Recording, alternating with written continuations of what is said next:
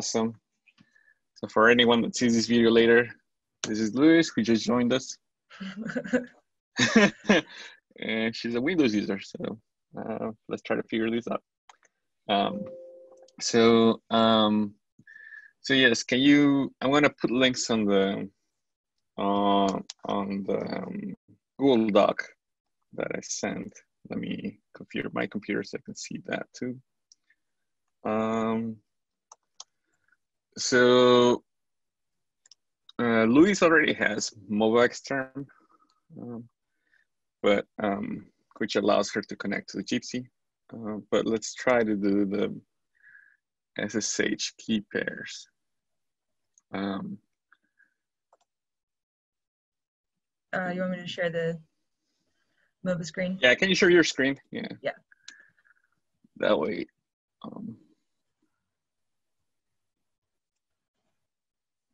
Okay, so here's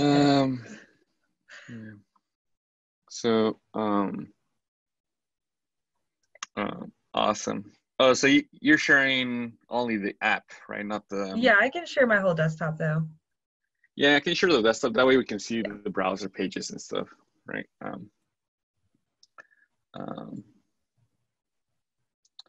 Cool. Thanks. So. I have the SSH. Yeah, so this is. Mm-hmm.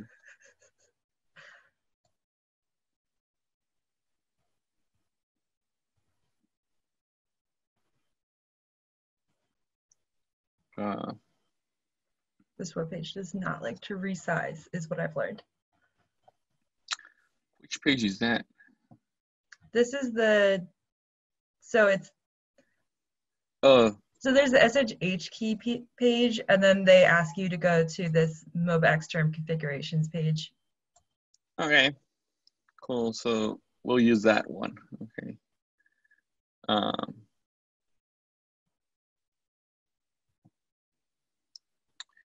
So I'm just quickly looking at it.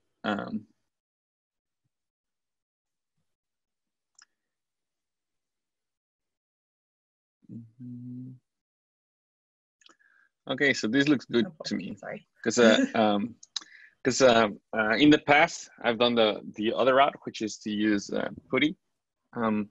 That's what like Andrew uses, and we might also want to install all of that from PuTTY.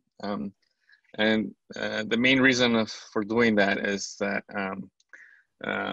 there's a text editor called Notepad++, and then there's a little piece of software called NPPP2R, which is like Notepad++ 2R, which enables some key bindings. That way you can send code from Notepad++, that text editor, to the terminal. And I believe MobileXterm might have something like that too. That's why I guess Andrew was telling you can try multiple of these versions. Now, the goal really is not to, that's a setup that Andrew uses, right? And that we've used in the past. I've used that quite a lot also. But the goal is to set up the RStudio interface, really. So we won't necessarily do the WinSCP and Notepad++ today. But in order to use the RStudio route, we need to actually set up the SSH keys. And I like what the MobileXterm help page tells us to do. So let's just try following that. So yeah, it says like open MobileXterm. Then it's further down, I think. Right, optional setting up SSH keys. Yeah, I did the part where I said no to saving my password, so I think this is where I was. Okay, yeah. So let's click tools, MOBA X key generator. So it says like, oh, you don't have a key.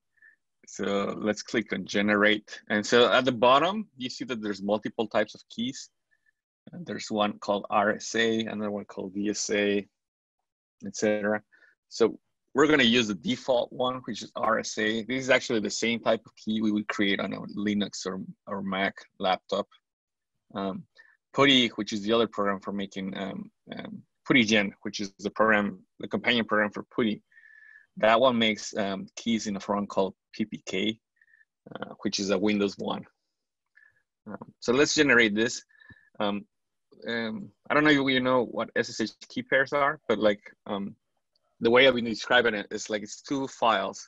One of them that says how Luis looks, and another one that says this is a description of me, of how I look right now.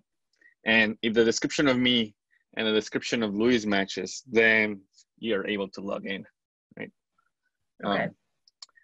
Okay, so this created a key there, and it says like, oh, public key for pasting into OpenSSH, into the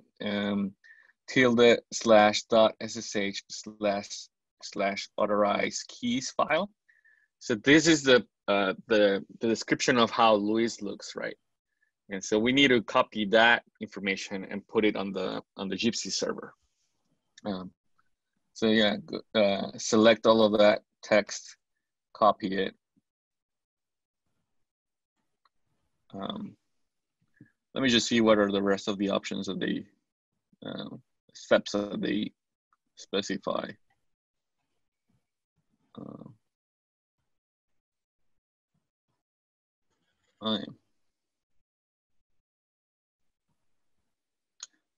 So they say actually to not use Control-Z because apparently that doesn't work. So like. So I gotta do the actual, Yeah. Copy. Copy, Great. yeah.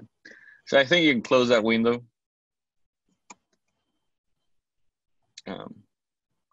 Okay, so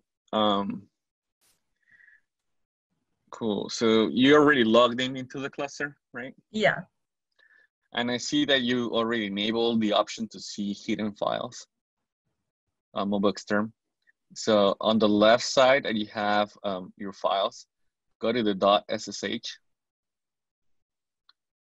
So this is a directory that specifies some files for you. And I see that you don't have really anything there.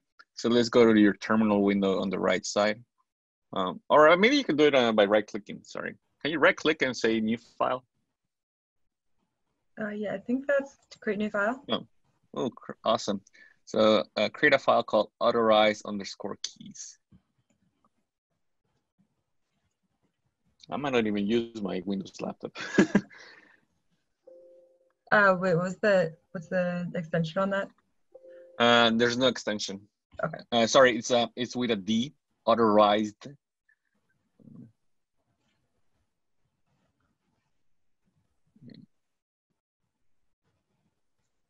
Yeah, awesome.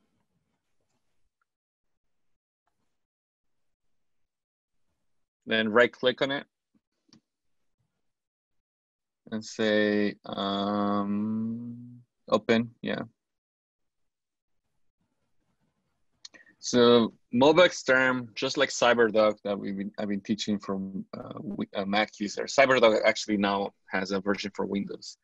Will allow you to open files. That way you can edit them on your computer without using the terminal interfaces. So yeah, paste now your SSH key, add an empty line at the end. Yeah, awesome. Save it and close it.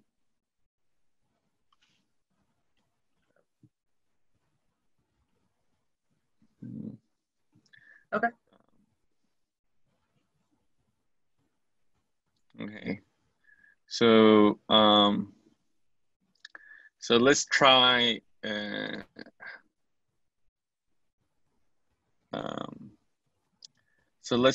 using them for logging in with MobileXterm.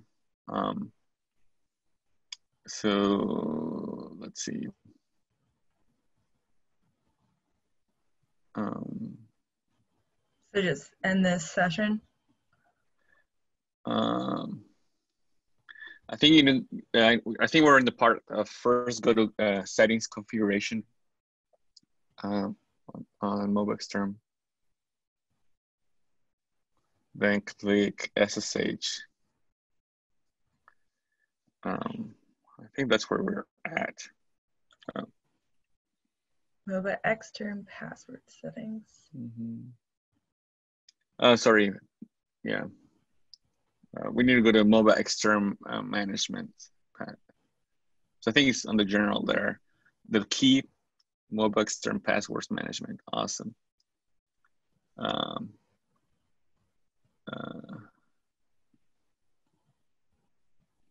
What else?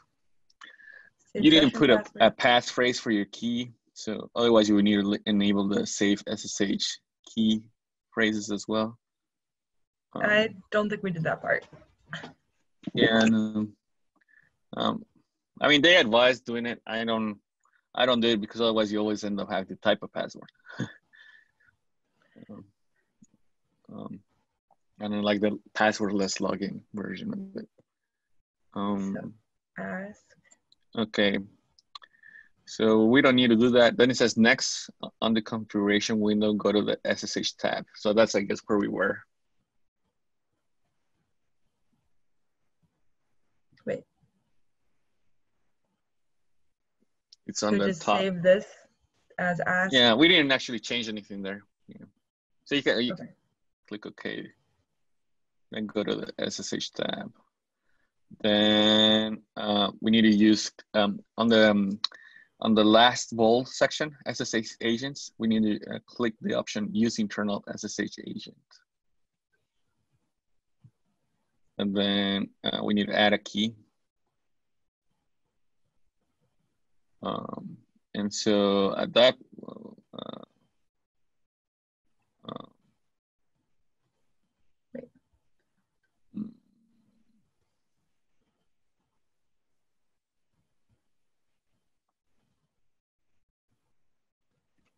where's our key file? So I think if you go to, where did they save your key file?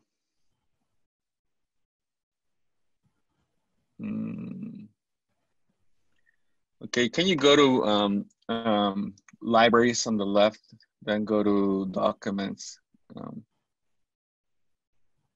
Okay, scroll down, which should maybe, hopefully, I think if you scroll further down. Oh, we don't see it.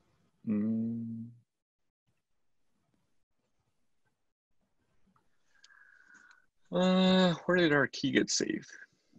Your home document. Okay, so I see how theirs was just in documents. That's where we are, right? Yeah. Let's see home. Maybe it's there. Nope.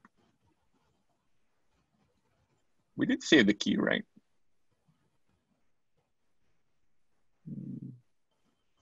I don't remember doing anything that saved it onto Windows, unless that was the part where after we did all the. Okay, sorry. Can you close this then? Close. Click OK. Should I unclick this, or is that gonna? No, that you can leave it clicked. We'll go back to this window in a bit.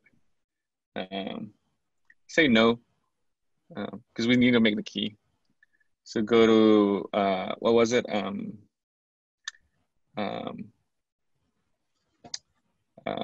If you go to settings again, sorry. On the right, yeah. Or sorry, was it tools? I think it was tools. Tools, yeah. MOBA S key generator. Yeah. Yeah, so click generate.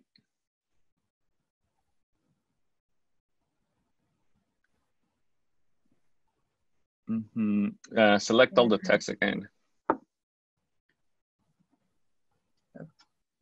Yeah, it does not like the controls.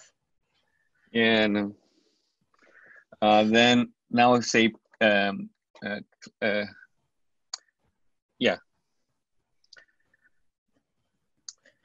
Yeah, we need to edit the file in the cluster like you're doing right now. If it decides whatever it wants to open. There we go. Yeah. We'll add an empty line at the end. Oh, wait. Oh, man. Oh. I was Moving too asking you fast. whether you wanted to Okay. overwrite the file. So I think you need to, add an empty line at the end. Yeah, you have it. Cool. Nice. Save. And it's going to ask if you want to replace the file. Yeah, I think you said yes. I didn't see that. Okay, cool. But on the window where you have the key, where you generated a key, we actually, there's a save public key. We did actually, this is stuff we missed earlier. Okay. So actually save this in your documents, yeah. And so can you call it like SSH key or something? What do they call it in here? So no, can you call it? Can you create a new folder? Sorry, in the documents. This is not actually for the. This is gonna be for our setup for RStudio. Can you create a folder called .ssh? Awesome. Oh, it did not like that. Oh, it doesn't let us start with dot. All right, just call it SSH.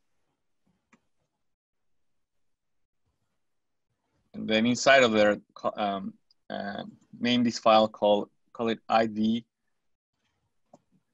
underscore RSA. A instead of H, sorry. Dot pub for public.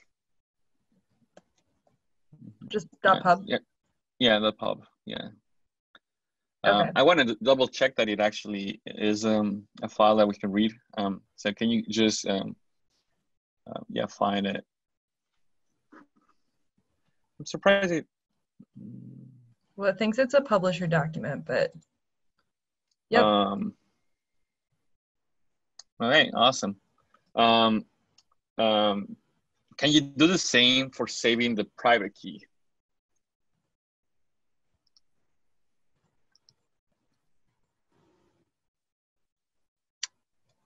Yes.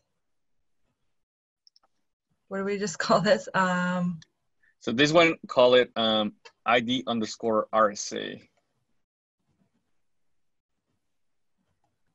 Oh, and I guess this will be the PPK for version of files.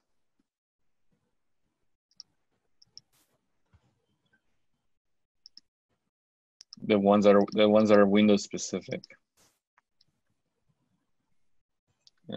It's because save as type, the menu that is below the file name. Yeah, it says pretty private key. So yeah, put a .ppk at the end of it.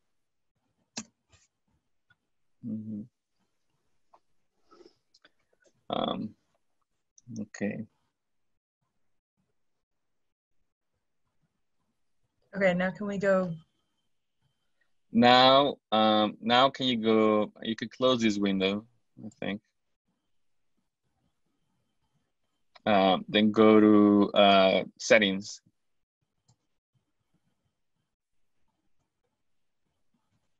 Configuration, yeah. Then go to SSH. We don't need this because you didn't put a passkey. Okay, yeah. You can now go to your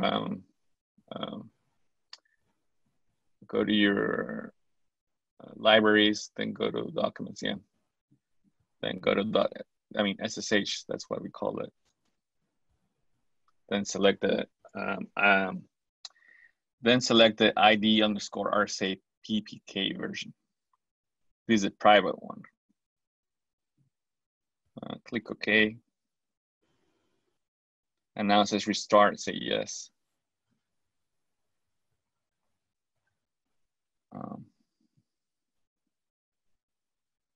Okay, so let's try to connect. Boom. Awesome. Look at that. So now you have MobiXterm set up. This PPK file, you can also use it with PuTTY. Okay. So we could also do the WinSCP PuTTY Notepad++ setup. The part that we need help now is the,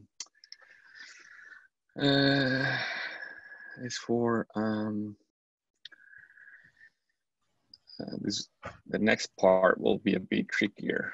I've done this in the past, but I don't remember all this, the name of the software per se. So I'm actually just looking at my computer a tiny bit. In the meantime,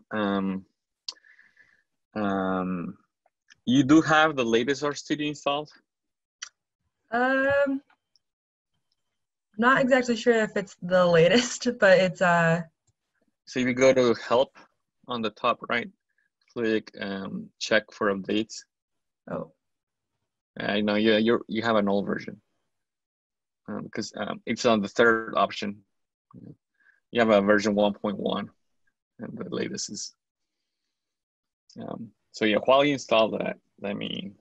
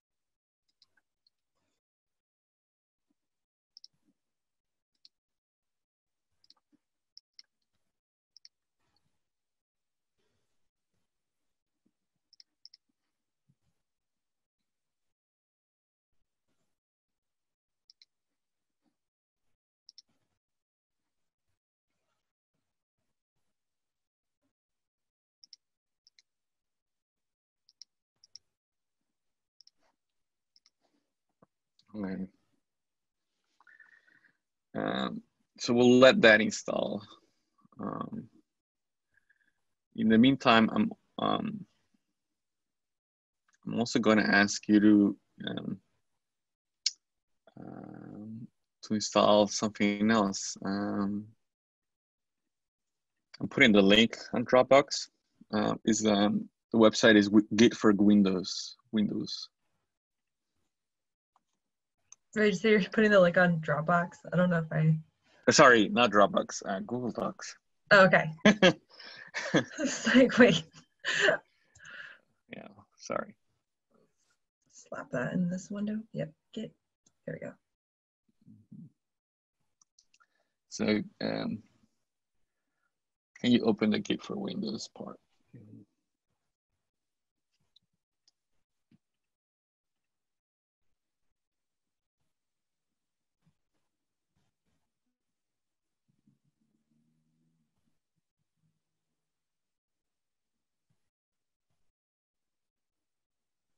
Wait. Okay, so I think the RStudio is all set up. Mm-hmm. Awesome. We won't use it until later. Can you go to the link that is the Git for Windows one? This It's one above. Oh, the one above. The bottom one is,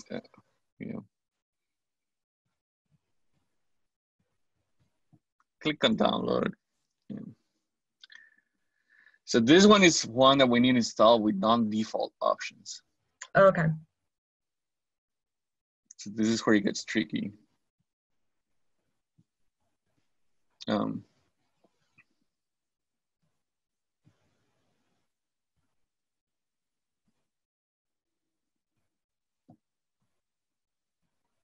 And the GitHub link with that's a thread that I made where I show a lot of this stuff.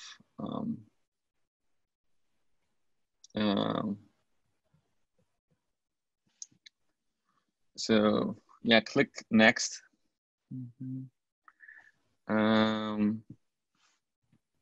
Yeah, that's okay. Click next. That's okay. Next.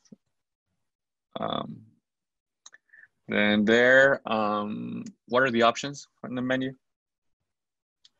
Notepad++. I'll use the Notepad++. It's a lot easier. Nice.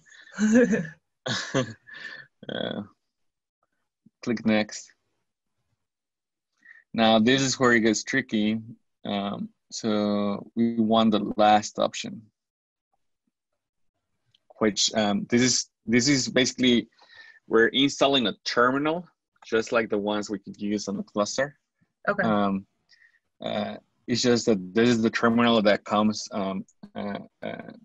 prepackaged on the Git for Windows utilities.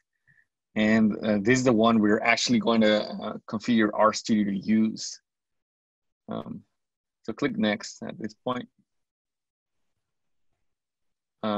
Yeah, open SSH, that's okay. Sorry, can you click back? There was new text that I'm not familiar with. Tortoise Plink.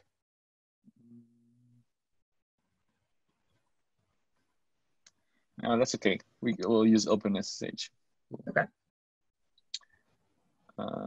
Yeah, that's okay. So the other option that I changed is the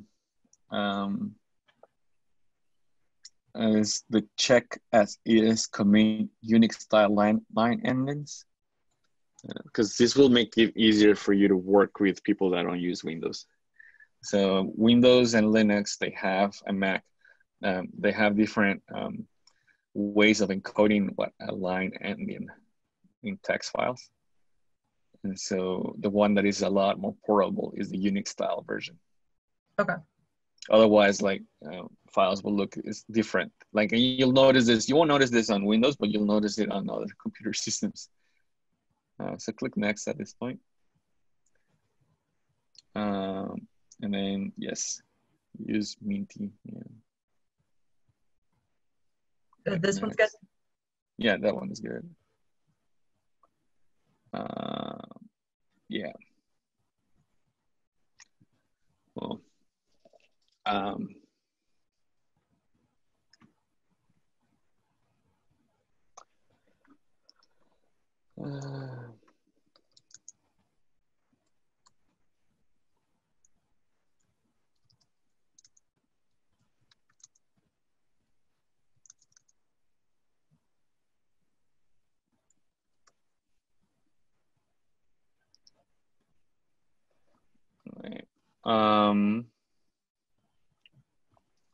can you see if you have the PuTTY space key generator installed on your Windows? If you search for it, maybe it will show up. Yeah, I think what's called PuTTYgen. Without the underscore. Oh yeah, that one. Oh. Cool. How many windows can we get going? Yeah. Okay. Actually, click on view launch Git bash. Yeah. Oh well, sorry, no, I'll click it because I want to show you how to actually open it. We are relying on this. Yeah. You don't need to see the release notes. Yeah. Cool. All right, so that's done.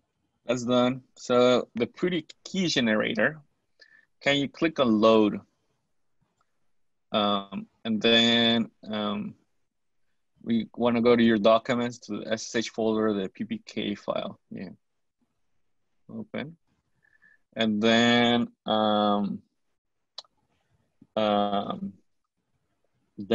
under conversions, say export open SSH key.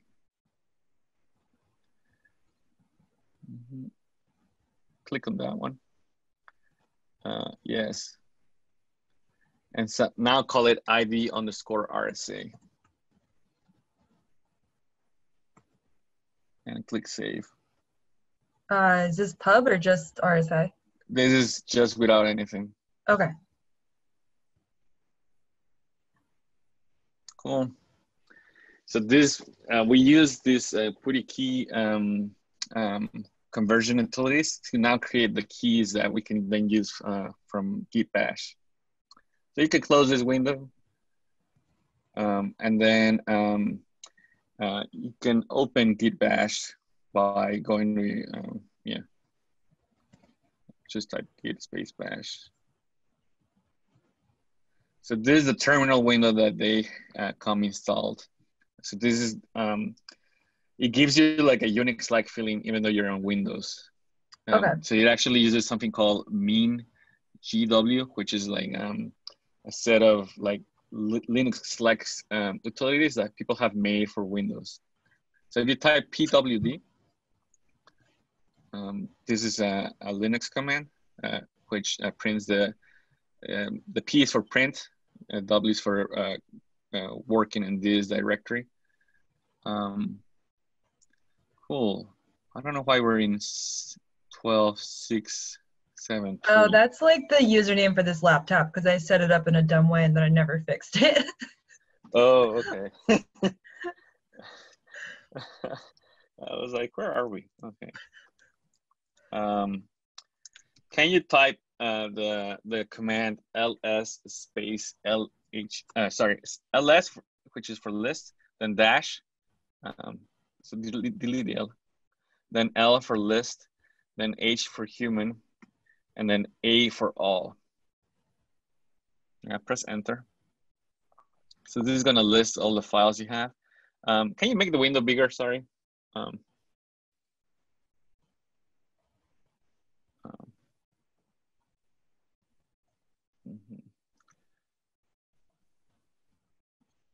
Okay. Can you scroll up? I'm not sure it was in the output that we missed earlier. Okay, I don't see it. Okay, cool. So can you type mkdir space .ssh? This one with the dot. .ssh. Yeah, actually, because you created the other one, I would delete it, and you can do that with rm. No, well, I mean, maybe that is a command. I don't know. It could be a command. I think. All right, cool. Then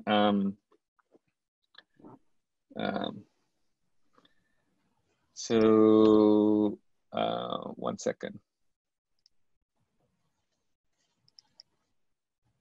Let's see if we can do this.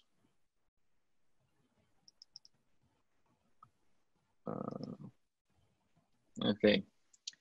So actually we can do this outside of these commands, which will be easier.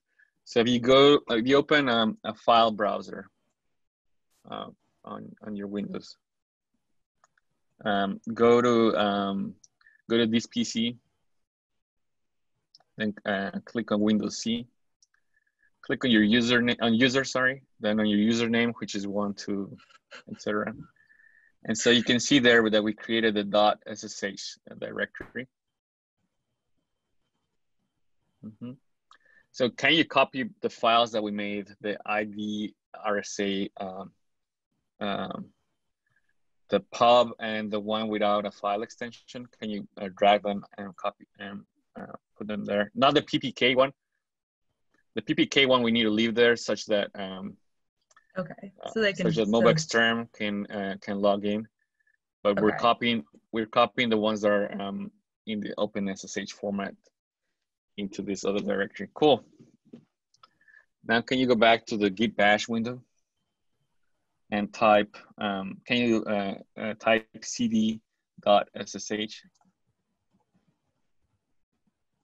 Okay, so we're in the hidden SSH directory. In order for things to work properly, we need to double check that the permissions are okay. So can you type ls space dash LHA. Cool. So okay, so the .ssh. I'm sorry, I'm going to double check with mine that we have the same permissions. Okay, So the problem is the OpenSSH protocol will double check that the permissions look okay, and if they're not okay, if they're like too wide open, then it won't let you use them. So we need to change your permissions. So can you type? Let's do chmod.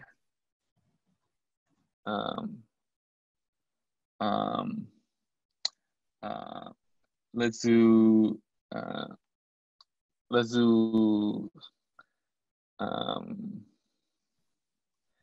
so I don't actually have, I think I have the right permissions in my own Windows computer. But it seems to work. Okay, so we'll copy the ones that I have on my computer, even though I'm not sure that they're the correct ones.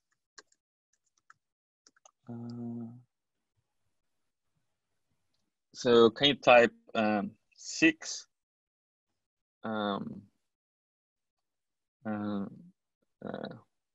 Let's do 600, and then space dot.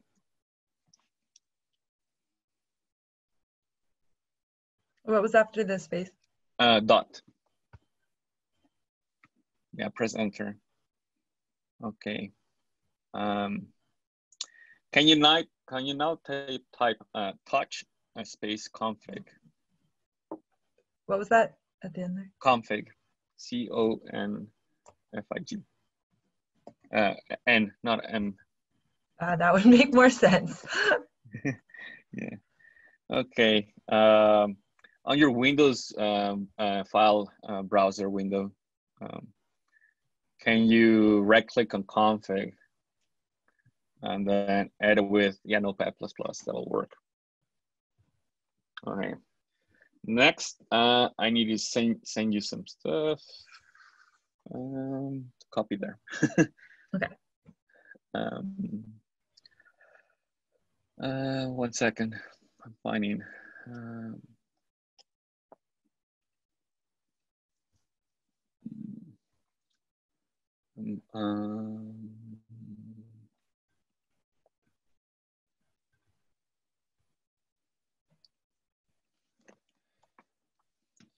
Let's see.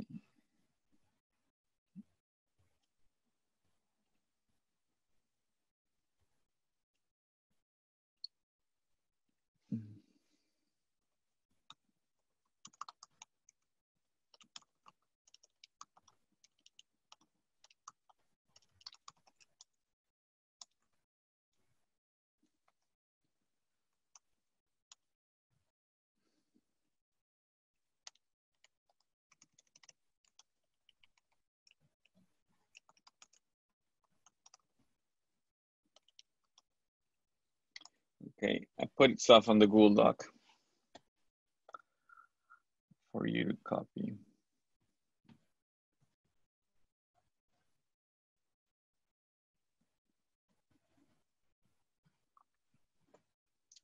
Where it says your username. Do I replace it with my username? Wait.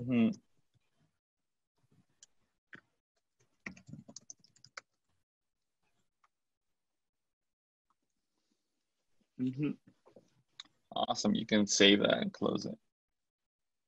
Okay. So now, can you open a new Git bash window? I just want to see if it actually worked.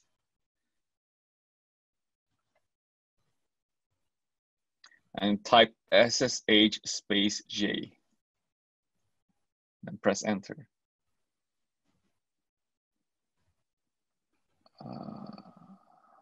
Yes. Wait. Yeah, say yes. Yeah, there she is. Okay.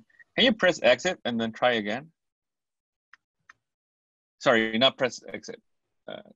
Say cancel. Just say type exit. And can you try it again? I'm curious about that error message. I'm not sure we invalid format. Warning, no XAuth data using fake authentication data from X11 forwarding. Is that from the That's file we just okay. made? Okay. That's okay. Yeah, that's from the configuration file. We're enabling X11 forwarding, but I'm not sure why it's telling us that the public key is in invalid format. Maybe we'll probably need to.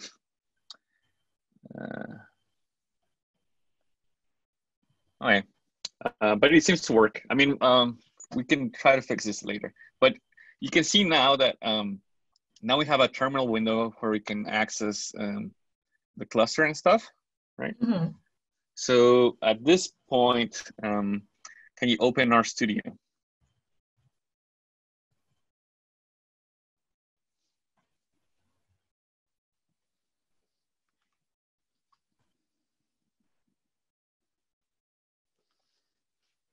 I know it takes a while to open. Yeah.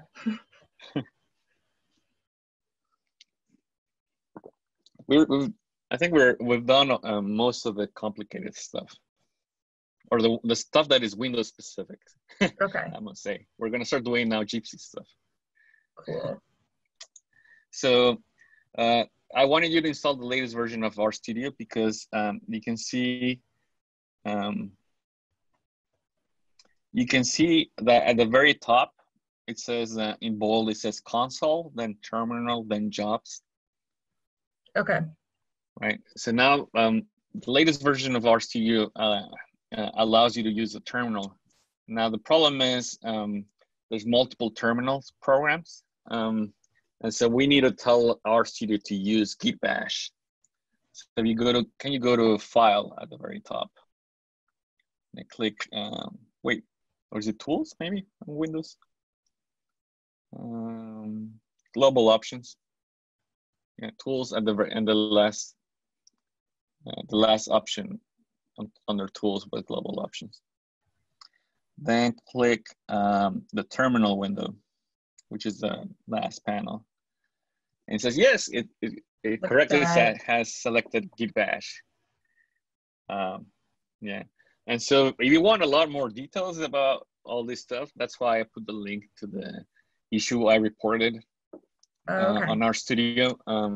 Because I reported that you couldn't do some things with the terminal that they had. And then that's where they gave me all these advanced options for installing Git Bash, one of the RStudio admins. Okay. Actually, since we're in RStudio, can we go to the General tab? So just, okay. Yeah.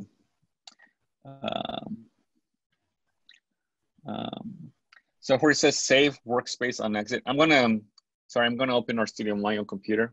Okay. So I can tell you, the options I use on RStudio. Ask always never. What are we looking at? Yeah, never. This is a big type of changing if you're used to having R save your workspace, but it's best for reproducibility to never have it saved unless you and if you want to, you can explicitly do it, but it's best not to have that. Cool. Next, under code, can you change it from 2 to 4 for the tab width? Can you deselect the auto detect code indentation? Can you deselect the auto indent code after paste and the vertically align? Can you select the softwrap R source files? Okay, can you click display? It's on the top. Can you click show selected line, show margin? Sorry, highlight selected line, which is the second one. Yeah. Then click show syntax highlighting console input and click highlight R function calls. Can you go to saving? line ending conversion, can you select, instead of platform native, can you select POSIX? POSIX? This is a Linux format for line endings. Okay. Can you select the ensure that source files end with new line and the strip trailing? Awesome. And then I don't think I changed anything on the rest. Then under appearance, can you on the editor team select Merbivore? You'll be able to change this, but we're about to change configuration files in the cluster that where I have some colors that make it easier to read on the dark mode. But I have comments there in case you want to change your own colors. So, okay. But we'll do that in a little bit. Can you click Git SVN?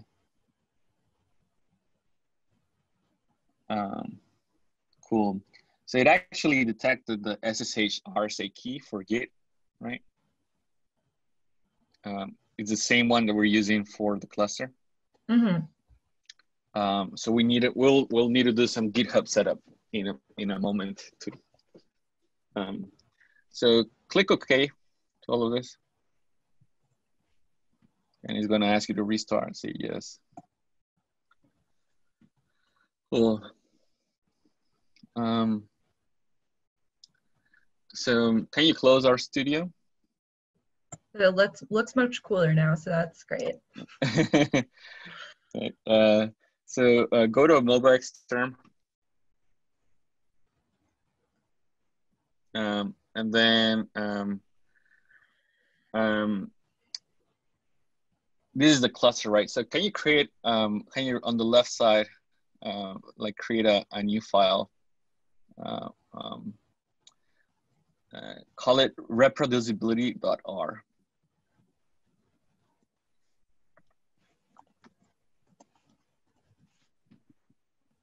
Reproducibility.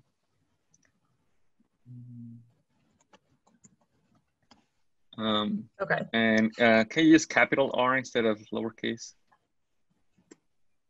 Because I'm not sure that the lowercase one gets detected as a correct file extension everywhere. Yeah, click OK. So now let's say you had a file, right, on our script on the cluster, and you want to work with it with RStudio. So what you would do is you would log into the cluster using mobexterm. Then right-click the file on mobexterm, and then say open with, and click RStudio. So at this point, we're going to use mobexterm or CyberDuck or WinSCP, any of these programs, to open the file from the cluster into our computer. What all of these programs do is that they download the file to a temporary location in your computer. So this gets a bit complicated, but it creates a temporary directory in your computer where it downloads this file. You can see that temporary directory on the bottom left panel, the console. If you move your mouse, just so I can see that you're seeing it, right? It says C dot, users, etc. Your username, documents, mobexterm / remote files, something. Okay. Right? And so if you go on the right side, bottom right side of the RStudio window, under files, right? Okay. You can. This is the RStudio is running on your laptop, not on the cluster, and so it only sees the files that are in this temporary directory that, in this case, mobexterm or CyberDuck or other programs are like syncing. So if you open multiple files using mobexterm, you'll see them there. Right? You won't see your local files. You'll see the ones that are being synced, type of thing. So now on line 1 on the top left panel, which is the R script that is getting synced, you can type commands. So for example, type library, open parenthesis, then put quotes, and type session info, which is one package that we'll use. It's without a space, the package name. Right. So at this point, you might be used to using the keyboard shortcut Control Enter, right? And you can use that right now, for example. And what that will do is that it selected the line of code you had, and it tried to evaluate it in your console, right? But we don't want to be doing that because the console is your R running in your own laptop, not the one on the cluster. So this is where we need to change things. So on the bottom left, we're gonna log into the cluster. So under the terminal there. Say allow access, I guess. Private networks or? Yeah. Just whatever Windows lets us work. And, on terminal 1, there, click and say new terminal. Can you type? Does that look okay? Can you type SSH space J?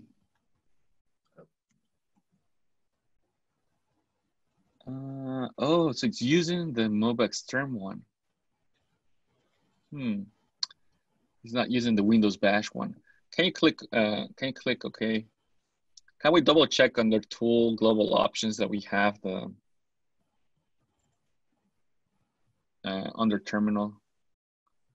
Okay, so it's switched back to command prompt. So, oh, now I can't. Now it's not seeing Git Bash at all. Interesting. So this is something that MobaX term changes enough stuff that it doesn't let us work. Okay, let's get out of MobaX term. So, so can you close this RStudio window? I haven't done the MobaX term setup, so that's why I didn't know this stuff. The Zoom window is all my way. Okay. Yeah. Don't save. And Don't close save. this too. What is this? Oh, yeah, MobaX term. Yeah. So I'm gonna have you install WinCP where I know that this does work. Okay. Do I have that going already? You might have. But do I have to install it special? This is probably old too. I mean, you could check if you could open it and see if, and check if it has. Definitely installed this like over a year ago. So. If it has a newer version. Upgrade? Sure, yeah. It's best to always have the latest thing.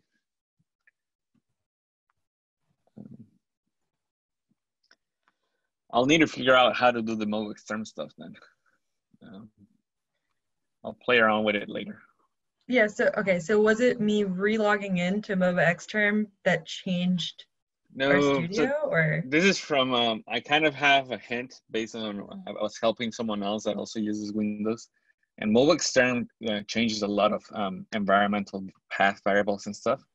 And so it's probably like not letting RStudio see that you have Git Bash already. So maybe there's an option that allows you to do that, but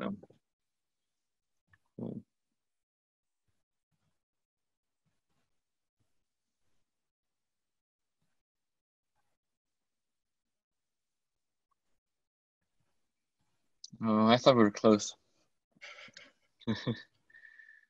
Let me see my open, my own WinCP in case I need to remember.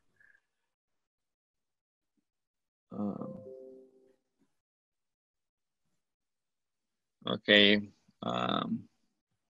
yeah, full upgrade.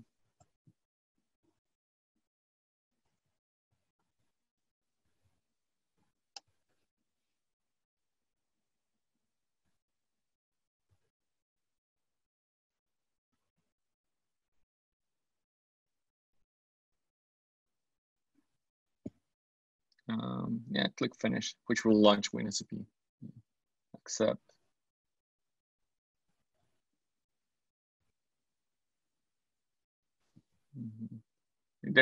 I think they're asking for donations at that point. Oh wait, I already did that. Oh, so you opened the installer twice, maybe. Oh, okay.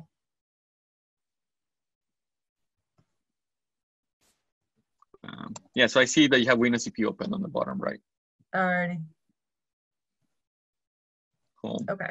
So now select new login. We're going to use the SFTP protocol, which is there by default. The host name, can you type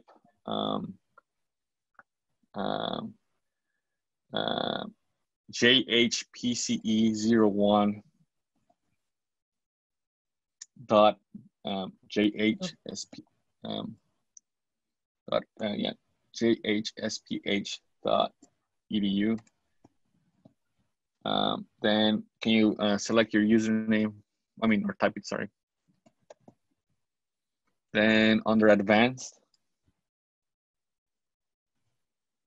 can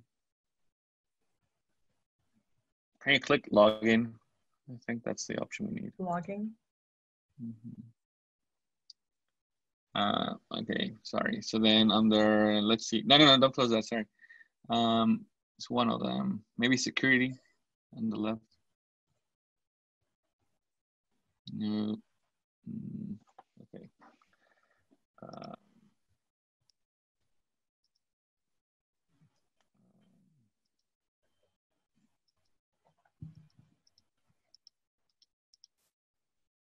I'm trying to remember, sorry, where it is. Oh. Okay, sorry, click cancel. Can you just click advanced without the drop down? Awesome, okay. Under SSH, select authentication. Then there, private key file. You can use the one in your documents, the SSH, the PPK version. Click OK.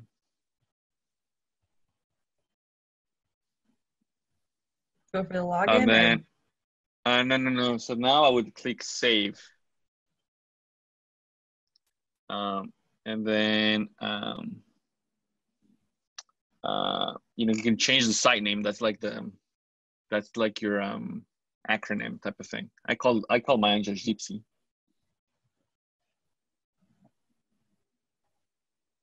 JHPCE. It's like, what did I miss? There we go. Click OK. So now click login. Say yes. There it is. Cool. So now right click on reproducibility. So now we're like at the same point where we had a similar thing in MobXterm. So click edit there. Then say edit with, and then browse. And or sorry, maybe without the browse. Maybe it's on the drop down menu. Nope. Okay. Okay. So now you need to find the RStudio executable. In programs. Let's try. Yeah. You see it there. RStudio bin. Then scroll down. RStudio exe. Oh, I didn't see that. Oh, I just went for the OK. Sorry, that was too quick.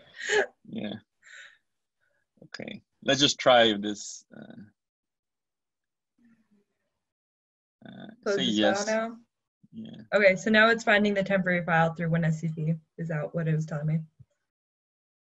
Okay, cool. Can you go to the terminal tab? Oh, can you go to tools, global options?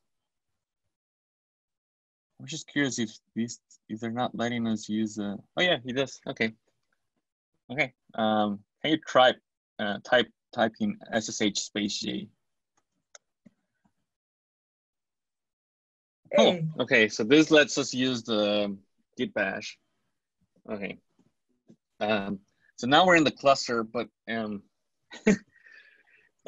in the cluster, but we are on the master node, on the head node. That's what it's called. So this is like the computer that lets people log into the cluster, and we need to request a computer to work on.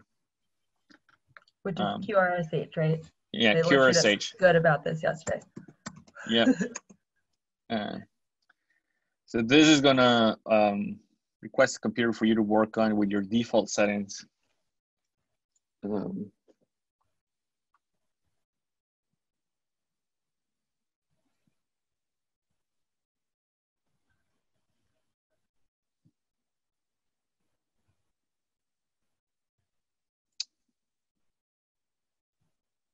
It's taking a while. In the meantime, on the WinSCP window, let's see, where is this? Can you go to options on the top? Preferences. Then, right. Emily is the one that knows this. I need to find the option for enabling seeing hidden files. That's what I want to do. I think it might be under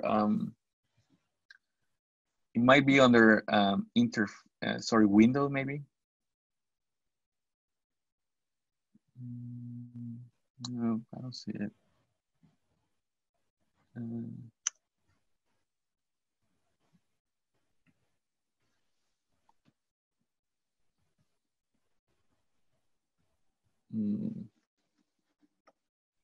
Oh, I need to bring my own WinSCP on my Windows.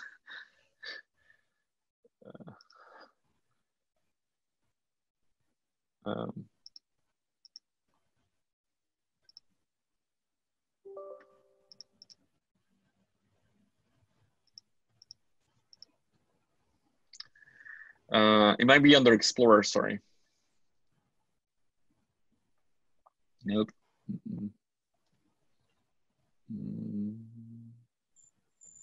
Can you go to interface? Let's just keep, looking at stuff. No. I'm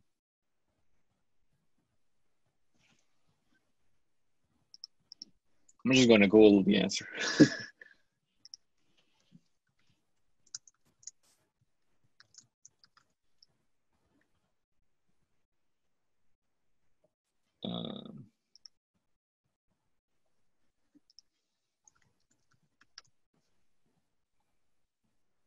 Sorry, it's under panels apparently.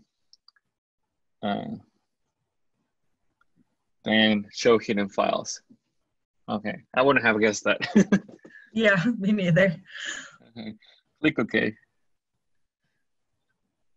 So now you can see hidden files in the cluster. So actually, the QRSH failed to run on your terminal. Can you on WinSCP, can you open the .ssh directory that you have on the cluster? It's on the right side. The left side is your computer, the right side is the cluster. Okay. So, okay, so in the cluster, okay, sorry, let's work on the terminal window that you have on RStudio. So like I said, we're in the head node, head compute node, but there's a lot of different machines. And the same SSH key stuff that we use exists also on these machines. For like, otherwise it asks for your password. And so can you type, this command is on the first link that I put on the Google Doc.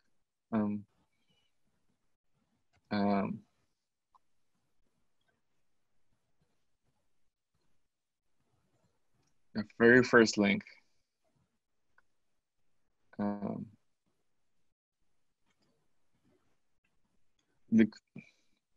So this is the same thing you would use in your computer. Okay. So the SSH-keygen space -t. So at the very top, you went too far to down. That very first command, SSH. Yeah, so can you type that or copy paste it?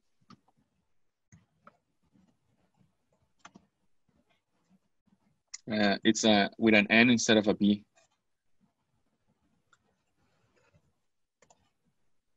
Press enter. Then it's asking if you want to save it in that file. That's okay. Press enter. No passphrase. That's okay. Press enter twice. And then press a lot of enters. We don't want to see this. Cool. Okay. So can you type QRSH again?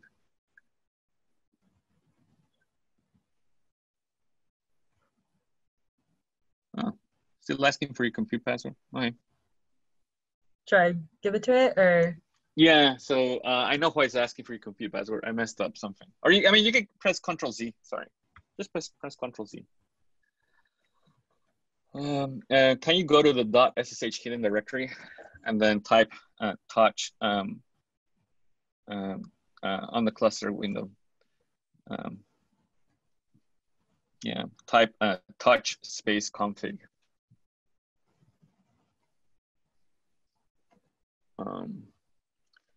Then from WinSCP, can you open that file?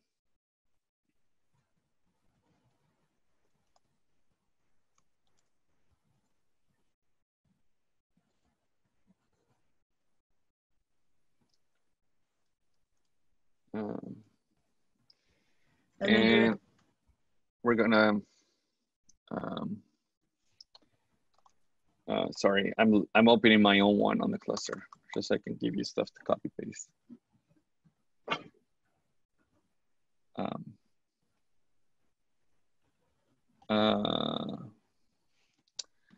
Actually, I'm not sure we needed to do anything. Oh, we needed to have a new terminal window. Oh, okay, that's okay. You can close this. Sorry. I think you on the terminal window on RStudio. Sorry. You type exit. This will exit your connection to the cluster. Then you type oh, exit again. Sorry. I'm not sure why. Okay, so we're back to your computer. Now, can you log into the cluster again with SSH space J? Now, can you type QRSH?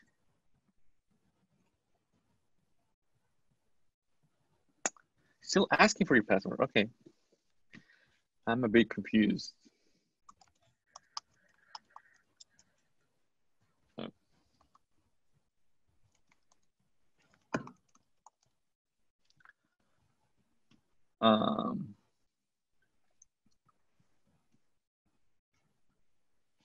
Can you type? Did you type your password? Your cluster password? Oh, apparently can't type. That happens to all of us.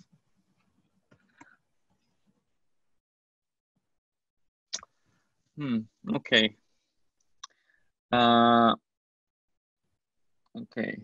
Can you, okay, now we're in compute 104, right? That's one of the computers. So I think we have something there. Can you type ls? Sorry, can you go to the hidden.sh directory, then list all the hidden files?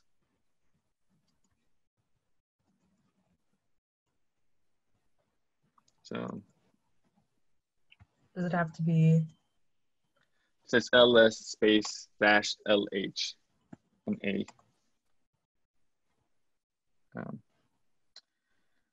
Sorry, can you do it again, but with an A? So you just press the up arrow once, then add an A. Oh, no, well, yeah, press enter.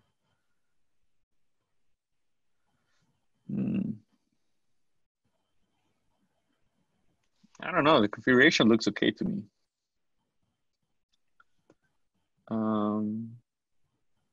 Oh, I know what we're missing.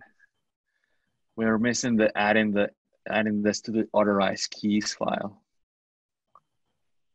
So WinSCP, please.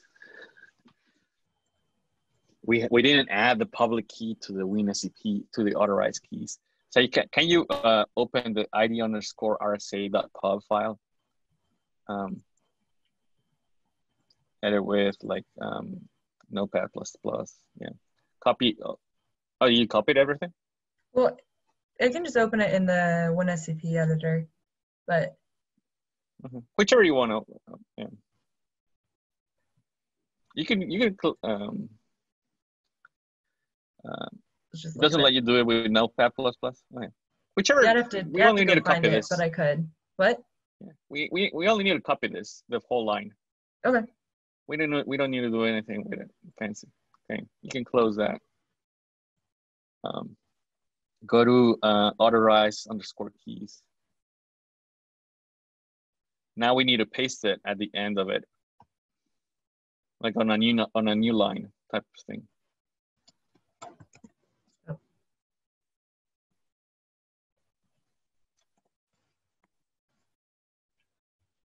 And we need to have it. Yeah. Okay. Yeah. Okay. So that's it. Okay. Cool. Can you close this? But does that need a new line or anything, or is that just? Oh yeah, it does need a new line at the very end. Okay. An empty new line. That's like the format for all these files. That's why on RStudio we enabled source files to end with a new line. Oh, okay. So okay, can you go to your terminal, type exit once to exit compute node 104. Type it again to exit the cluster. Now log into the cluster again. Now type QRSH.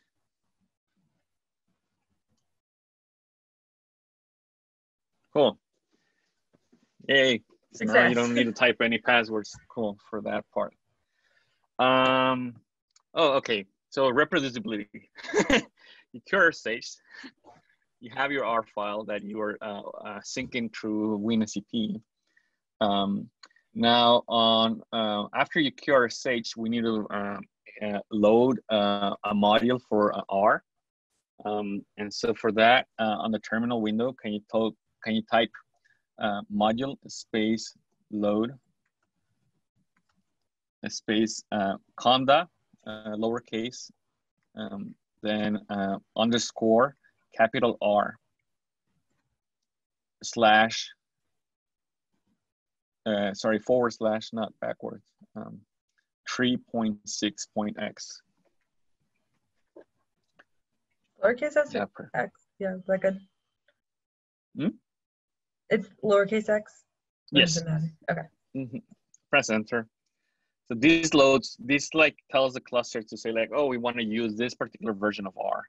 So if you type capital R on the terminal, press enter, it loads R. And it loads this particular version of R, which is the 3.6x version. And it loads R in the folder that you're currently in. And like now you can type the R command get WD for get working directory. And you'll see that you're gonna be in like /users, sorry, you need a parenthesis. Users, your username, right? And that's actually where we have the reproducibility.r file, right? If you type the command in R, dir, open parenthesis, and enter, right? We see that we have the reproducibility.r.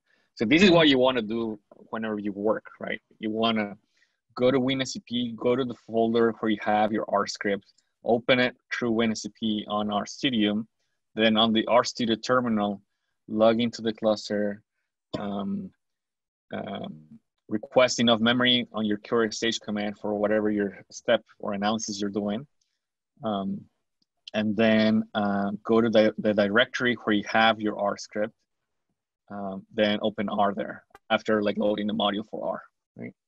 Once you're this phase, which is quite a bit of steps, right?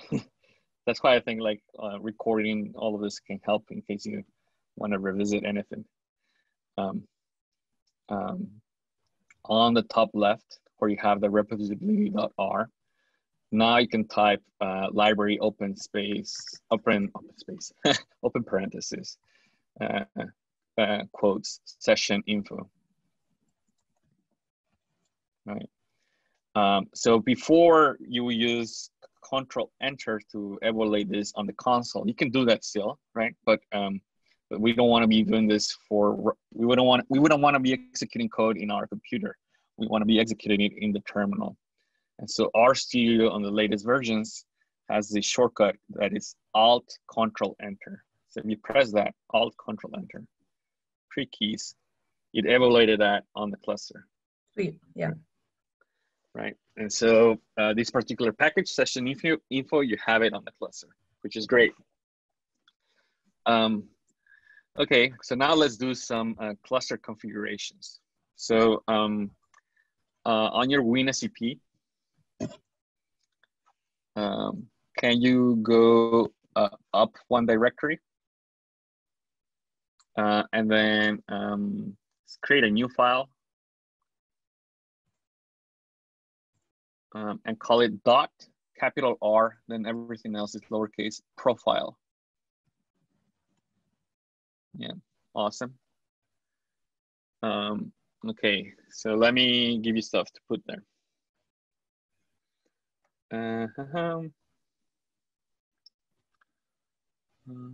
Where do I have this?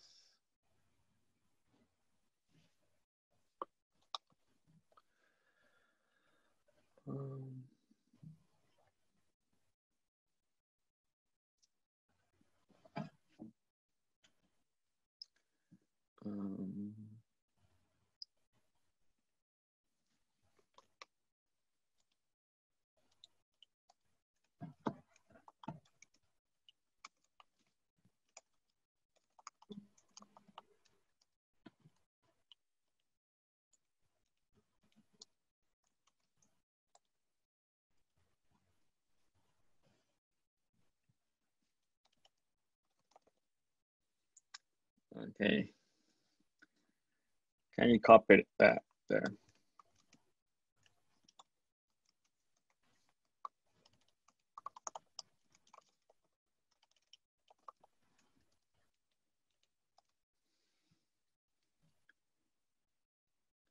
So not that, sorry. The oh, everything up here. Yeah. I'm getting ahead. Sorry. The bulleted yeah, so list. that there. Important. Cool. So close this, save it, close it.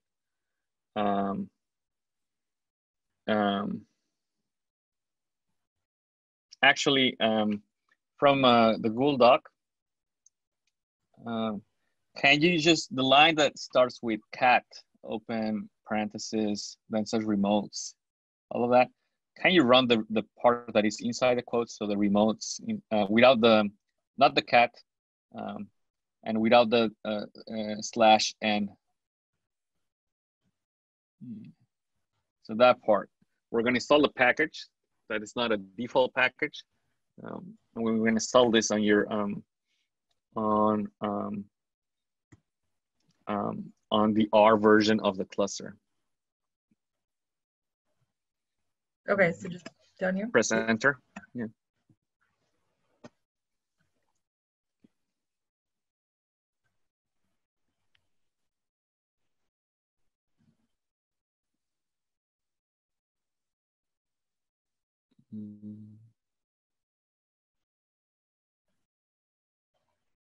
I don't know why it's been slow. Ooh, could not access. Is GitHub down again? It was down yesterday.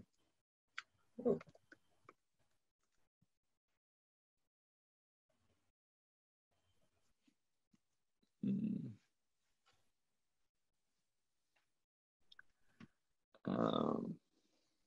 Okay, maybe we'll need to go back to that. Okay, we'll leave that there for now. You can always do it again. So next, we're going to go to WinSCP, go to your home directory, and then create the hidden the file .input rc. Oh, I think I went too far up.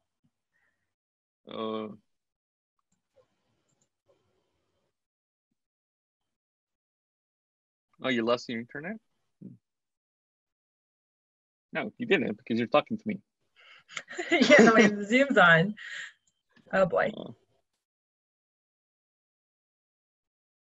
Oh yeah, there's a lot of people there. There we go. Okay. Mm-hmm. So new file? Yeah.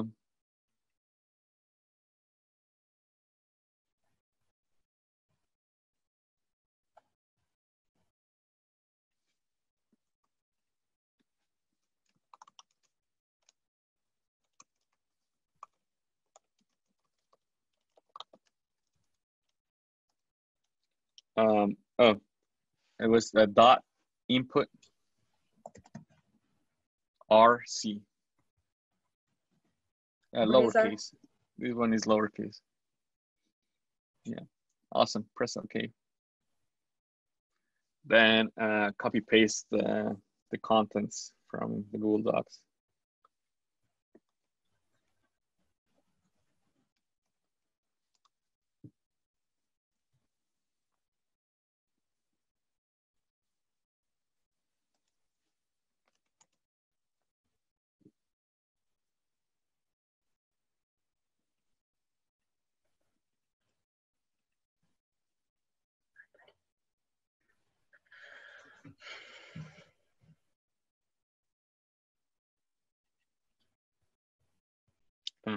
Cool. Save it and close it, and the input RC. Then go to WinSCP. And now this file already exists. It's the .bash rc. And then replace the contents of it with a long list of stuff. Oh, okay. It's like, that's not that long. So what does this do? Is that down, all the way down to here? Yeah, this will yeah, this will do a lot of stuff for you. Okay. So this one is full of comments. This will change colors. This will change a lot of things. Okay. So save that. I'm missing one file, sorry. I'm doing all the config stuff, so when we reset, you'll have things. What else am I missing?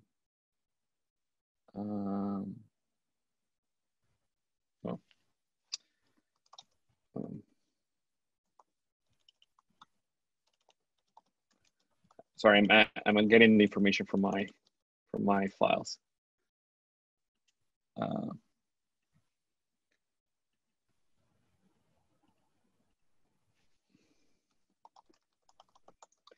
Next, this file also already exists.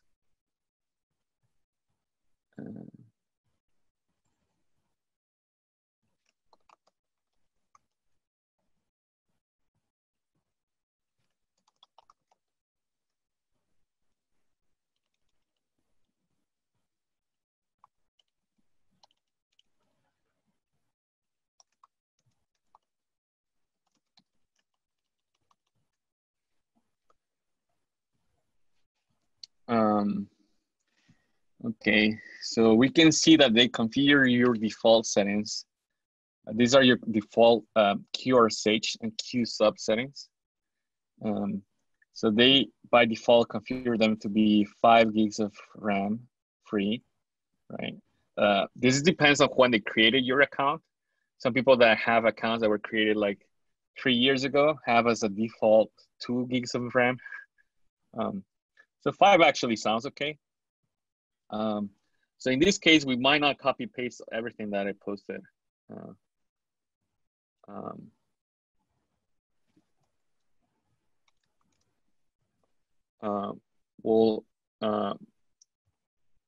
in this case, I'm just sorry, I'm changing the format on the Google Doc.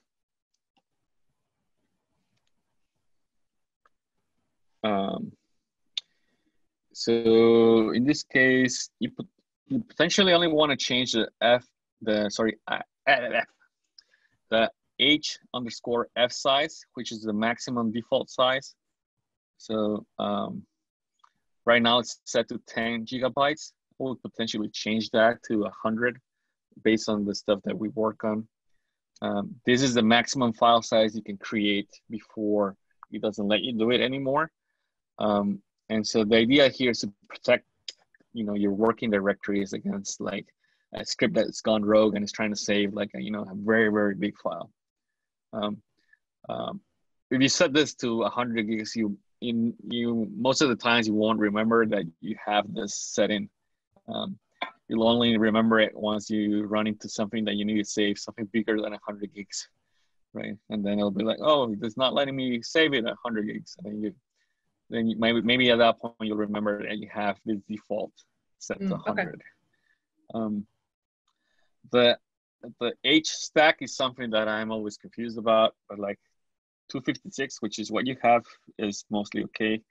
I forget what was the bug. I ran into one particular program that I had to increase it. But what I do want you to do is the part about define my email. So right by your cursor in the Google Doc here. Oh, actually, yes. Yes, I was looking at your window, not mine. So yeah, copy, paste that at the end. And so instead of type whatever email you want there. And this will be such that if you submit jobs later on with the -M_E option, it will send you an email. The cluster will send you an email. So I actually have my Gmail account here. And then on Gmail, you can create filters a lot easier than maybe on the Libre email, but use whatever you want. I'm just trying to figure out that setup, but I can always go back and change this, yes? Yeah. Because lower. Let's say you submit an array job with 100 of them, you'll get 100 emails. Not ideal. Okay. But it's good to have the emails just so you can see where how things are going. It's just that you don't want them to fill your inbox, right? Type of thing. Okay. So now you can save this and close it. Okay. So on the RStudio window, now we're going to use all this stuff. You go to the RStudio window. Can you exit? Sorry, I just can you exit? So this not RStudio. Sorry, just exit the R on the terminal. So that's Q, open parenthesis, close parenthesis. Then select the option N for no. Then type exit to exit compute node 104. Type exit again to exit the cluster. Now logging into cluster, SSH space J. And now you see you have a different color on the command prompt. And this is something I edited, and that's part of the bash RC configurations. So I edited it to only show me the current directory that I'm in, not the full path. Because if it's a very long path, and we work with very long paths, like BCL01, Libre AJAFE, lab, BrainSeq phase 2, differential expression, right? That's a full path. I don't want it to show it on my prompt. I also we did stuff to modify the behavior of the up arrow. So for example, type M. So if you haven't typed anything, it's the same behavior as the default.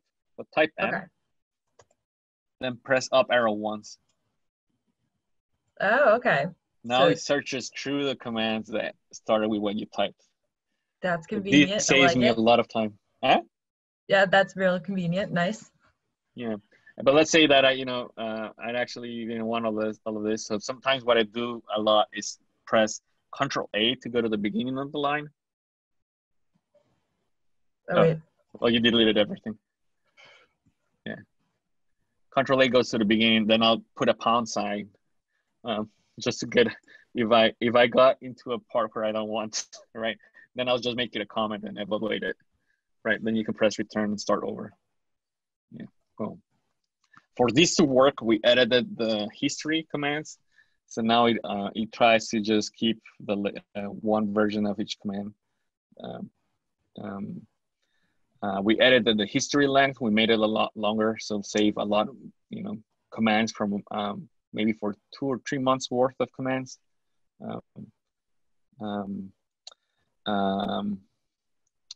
Awesome. There's one thing now. Okay. There's can you type QRSH?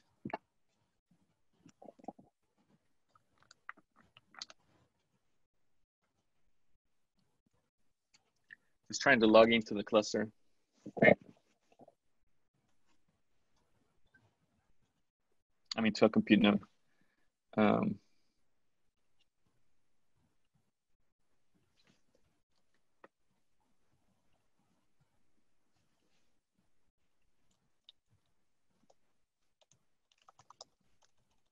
Does this usually take this long?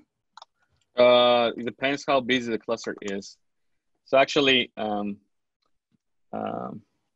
you press Control C?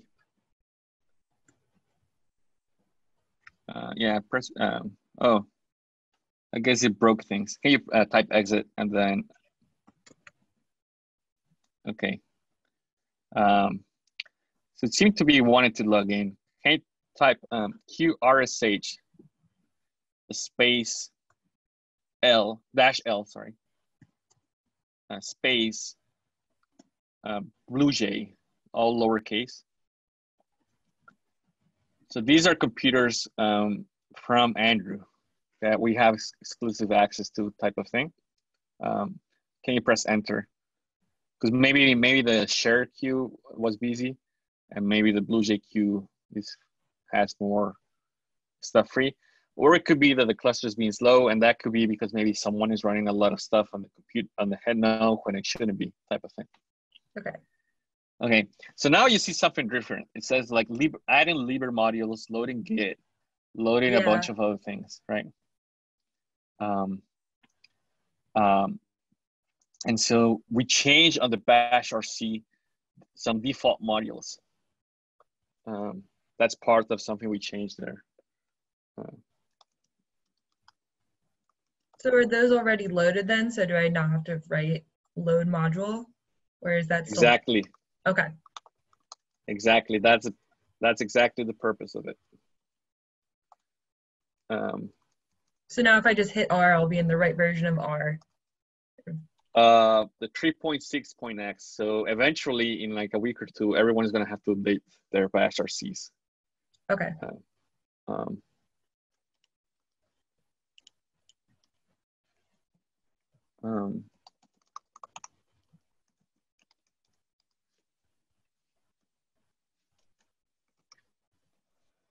Okay. So now you can open R and it's trying to load the color out package, which has an error of like, oh, that's what we just tried to get from GitHub, right? But something's yeah, up. maybe try copying and pasting that remotes command again. Maybe it works now. Where was that on here? Color out. This is in the R profile.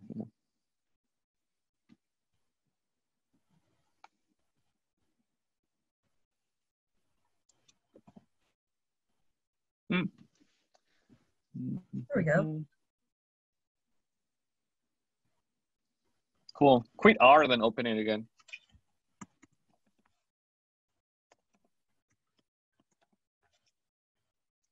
So now it loaded the color out package.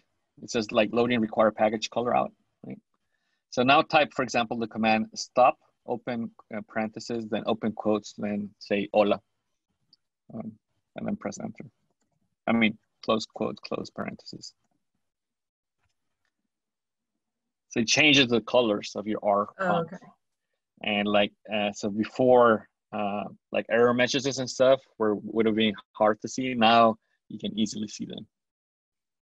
So that, this is also why we changed the RStudio to memory board, so to be on the dark type of version of it, such that like these default colors work also. Okay. Right. So it wasn't just for cool points; it was actually purposeful. Yeah. Yeah. Yeah. So I mean, you can edit all these colors, right? You can edit the color out colors. You can edit the RStudio colors. You can edit your Bash RC colors. It's just that that's a lot of work, and we won't do it. Okay. Unless you, I mean, I have all the comments there if you wanted to on the on most of these. Cool. So now, can you go to github.com? Oh my God. Every time I go to the top of my screen, the Zoom meeting thing is like, what do you want? But, okay. I know. You can move it around, but yeah, it's annoying. Move this. Okay, we'll put it over here. That's a little better. On there, if you had your window bigger, your face, your username will be on the top right. On the smaller window, it showed up there on the left. But yeah, click there, or the top, whichever one. Oh, sorry, not that one then. The top right one. I thought it would work on the. Oh, then my little thing was over it. Yeah, then click on settings. Then go to SSH and GPG keys. Go to new SSH key. And so call this, I don't know, Windows laptop or something.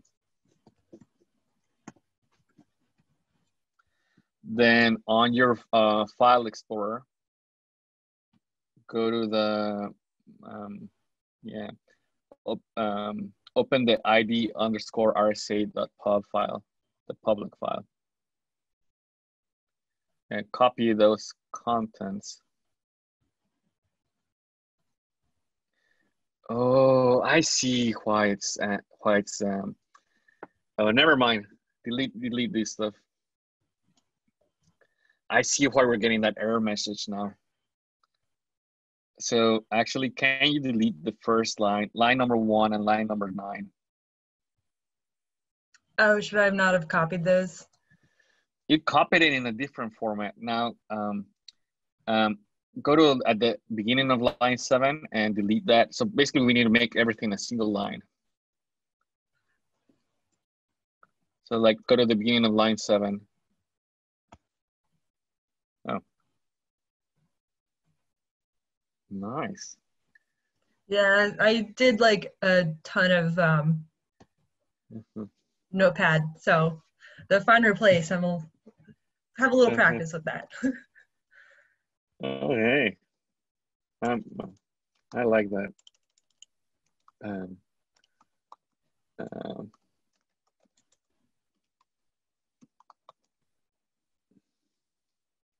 Sorry. Okay, so now it's one nice line. I know, but I'm looking at what the format of it has to be.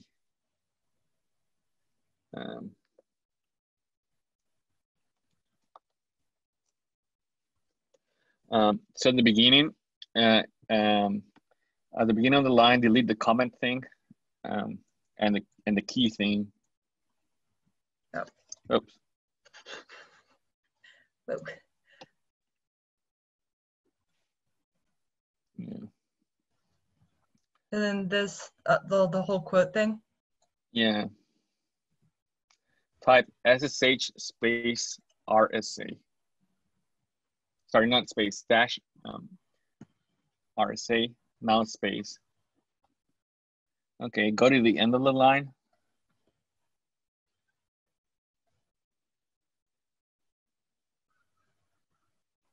And then type your email.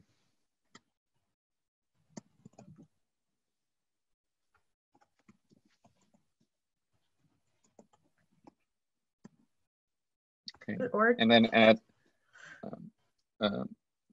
ORG. Yeah. Enter a new line. Yeah, cool. Save this. Now this is what you can copy and paste into. Can you select all of it and copy and paste it into the GitHub? Should it be my, so I have my GitHub set up with my Gmail. Should it be that instead? It doesn't really matter because this is just the email of the person that created a key. Okay. It's not like, click add SSH key. Oh, it asks for your GitHub password. Oh boy, do I remember my GitHub password. Oh, my Google does. Thanks, Google. Key invalid. Oh, it's not on the right format.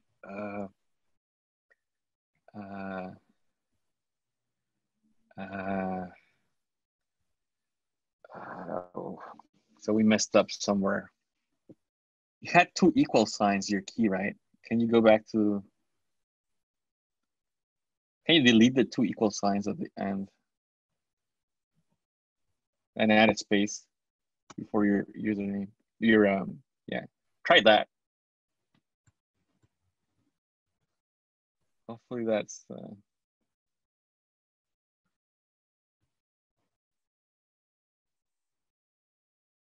nope, we messed up something.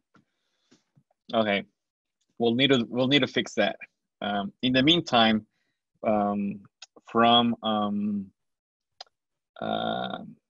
WinSCP, go to your home directory, go to .ssh, open the ID_RSA pub file, and then copy that one. You can call this one Gypsy. We're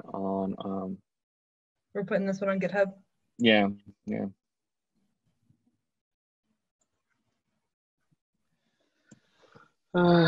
So,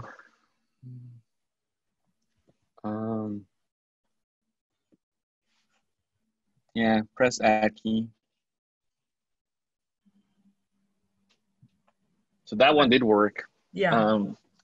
We'll need to, so I need to run to another meeting. Okay. But I'll ping you afterwards because once I'm done with that meeting, because okay. I think we need to figure out the GitHub part and the GitHub configuration on Gypsy. We're almost done. But then once you have that, then you can use GitHub properly on Gypsy too. So you know what time?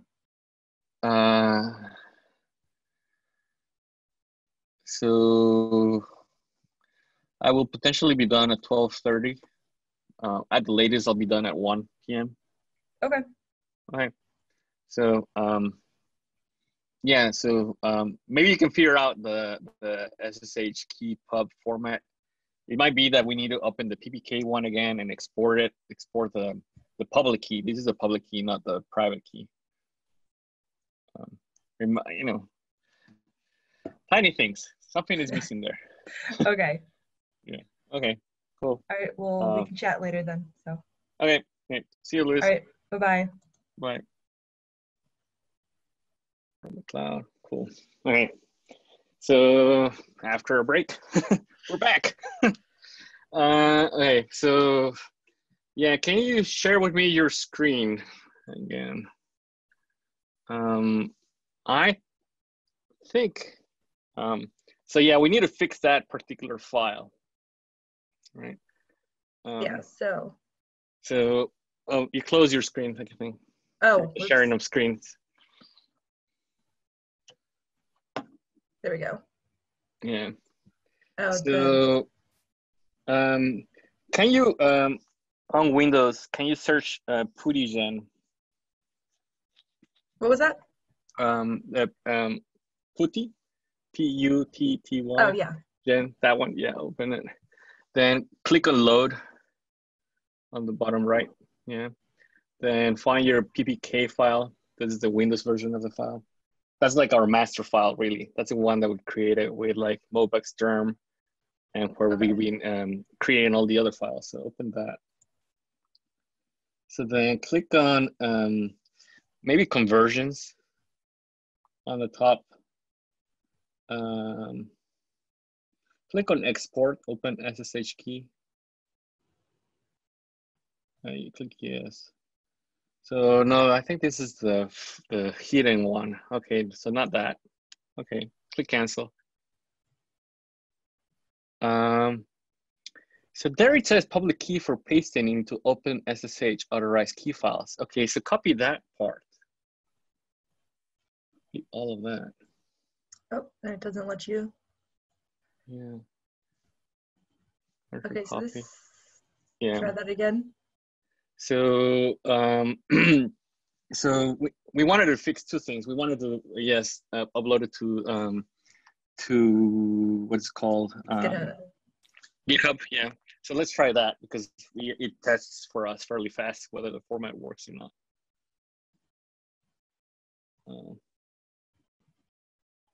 Then add SSH key. Ooh, okay. So now easy, not hard. Yeah, so now we can go to, I think it was Notepad++, where you had opened the pub file. Yeah, so select all of that and replace it with the new content. So I don't really know what changed, but. And it needs that new line? Yeah, it needs that new line at the end. Save it. Oh, wait. I think. Is it the window return? Yeah. Can you go to File Preferences? Or Settings, maybe it is. Sorry, it's for Settings on the top. So this is a Notepad++ thing. Let's see in, where is this? Let's see. Let's click on New Document, maybe, on the left side. File format, select Unix on the left side. Yeah, click Close. Now try entering the new line. All right. Does it have to be a new one? What happens if I? There it goes. Okay, so just copy all of that and paste it into the other file. Oh. Okay. Can you move your window a little bit up? Your the bottom of your Notepad++ window is not showing up. Oh yeah. Yeah. So there you can see it says Windows CRLF. Okay. Maybe can you click that? Or right click? No. Yep, Yeah. there it is. Oh, okay. Awesome. Convenient. I did not know that was a thing. Yeah.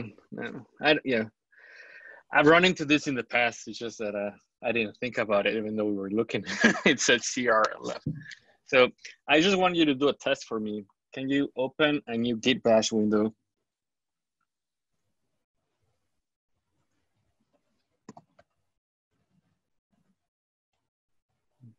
And type SSH space J. Cool, so we don't get that error anymore about the pub key being weird because we fixed it. Great. Awesome. Okay. So which file fixed that? That was, or it doesn't? That was the edit, the one we just saved from Notepad++. Okay. So the ID RSA pub. Okay. Yes, the so one was that it, you saved. Was it the new line that got it? It was a new line, and it was also whatever content was inside of it. Okay.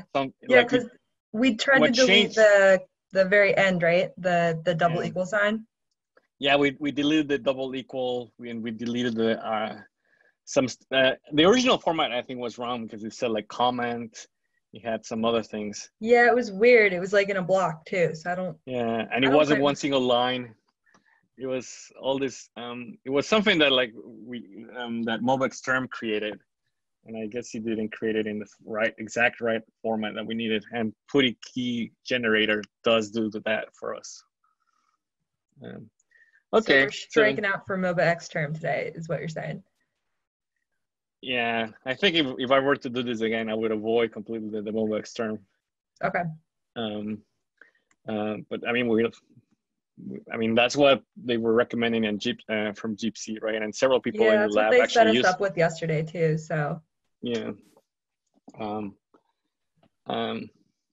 Okay. So you can close that git bash window.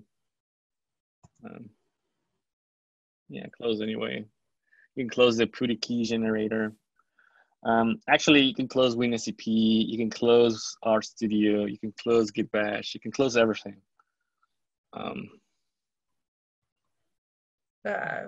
Say no. I don't know. Oh, I said yes. Oh, okay. Okay. Say yes then. Type, yeah. Resave the file, yeah. Yeah, because I guess we close things in the wrong order because you're supposed to close, I mean, I'm just remembering, you're supposed to close RStudio first because that's the one that is using the temporary file. Okay. Yeah, so close it all.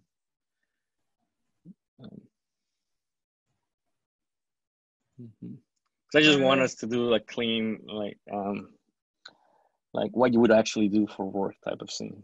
Okay. Right. Okay. We're almost there. We're almost. I think that's all of it. Okay. So okay. So let's say it's I don't know. It's Monday and you're starting to work, right? So you would open WinSCP first. So I would recommend pinning it. If this is your work computer, I would recommend pinning it to your taskbar. And I would say yes to delete the temporary folders, past ones, because you want it to make sure that it's always clean. You would log into JHPCE, right? Click login in there. So this WinSCP, you can what is it? I think if you right click on the WinSCP icon, you can pin to taskbar.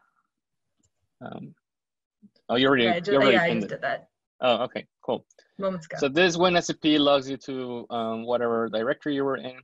So let's say let's go to your home directory, right? And so we're gonna do one thing first, which is like, let's imagine that you were editing just one script, right? That doesn't live in a GitHub repository. So you would just right click on reproducibility, edit with, then yeah,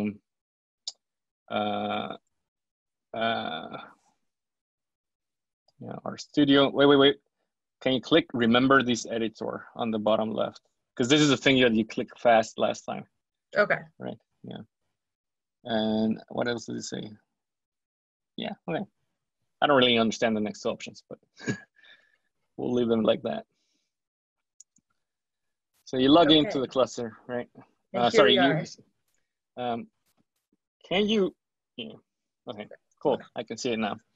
Okay, so now like RStudio, sorry, WinSCP is syncing the file to the temporary directory on your computer, the reproducibility.r script, right? And so now we can go on RStudio on the terminal, which is on the bottom left. Then we can access the cluster with SSH space J. Then we can request a computer node with QRSH.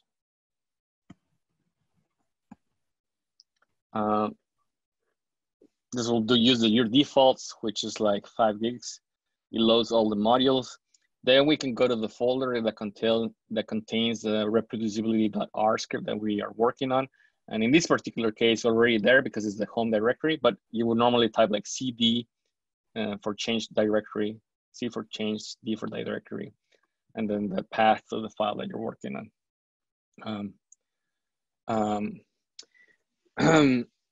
So at this point, you would then open R, pressing capital R. I mean, typing capital R. Then on your script. Wait, okay, so I don't have to hit module and stuff because we remembered that in one of the configuration files. Was that like? That was the bash RC file that we edited. Okay, so that's just, it's always gonna load the right version of R. Right now it loads the 3.6.x version, which is the right version as of today. Okay. In a week, it won't be. In a week or two. Okay, but that will be a general thing. It will apply not only to you, it will apply to everyone. Okay. So on the reproducibility.r script on the top left, now we can start typing commands. So let me, I'm gonna go plug into my monitor. I need more screen space to see to see you and my stuff. So this is where we would type like library, open parentheses, open quotes, session info.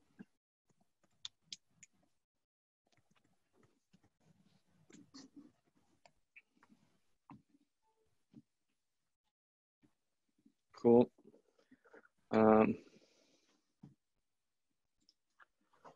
Okay, let's see. Making you bigger here. I'm looking at, okay, cool. And so if you wanted to execute that command, Control enter, right? no, it's Alt Control Enter. Is that what you said? Yeah, just backwards. Oh, okay. Okay, cool. So that executes it, right? So you go to the Google Doc that I sent. Oh, I might have to. Is it in the other? Yeah, here we go. Mm-hmm. Oh. So this is, I put at the end some R code there. This is code that I use basically in every script that I write.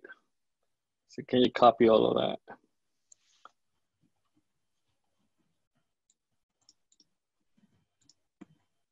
Cool. And can you execute all of it? The way you can do that is you can press Control A to select everything. Then Alt Control Enter to execute everything. Now, this particular shortcut that we use doesn't work. You have like, let's say over 100 lines of code, right? Eventually, there's something called the terminal buffer and it doesn't handle that much.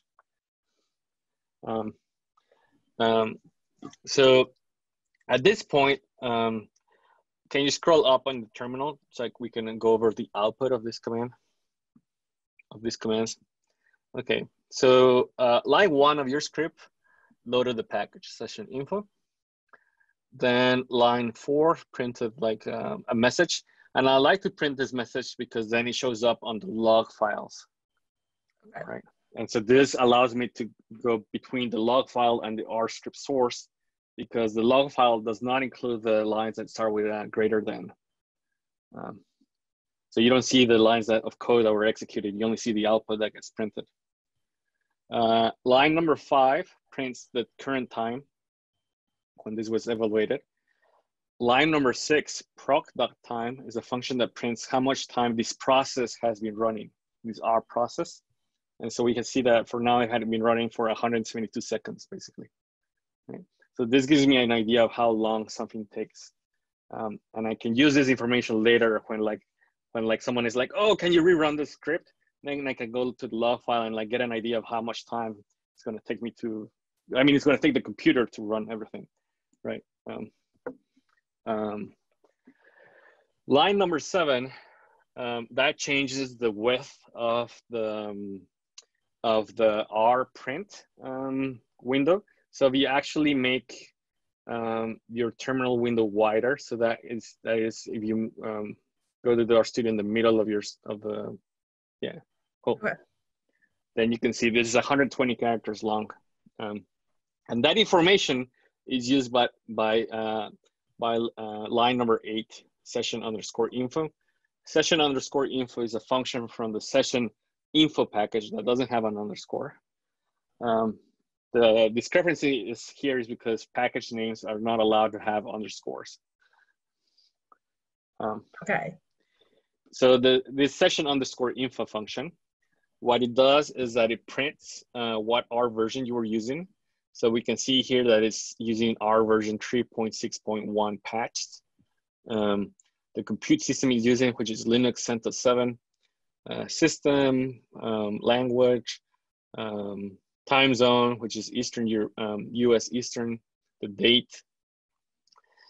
Then underneath that, it says packages, right? And so this is basically it's printing kind of like a table that has a package column, a version, a date, a lib, and a source column, right? So the package column says the name of the package, the version column, the version number. Date is when the date of, I think when the package, oh, I don't know, maybe it's when it was installed. Yeah, it's when it was installed, because you can see for color out, it says 2020, April 23rd, which is today. Right. The lib column, that tells us what particular location this package is loaded in from. So you can actually have packages in multiple directories.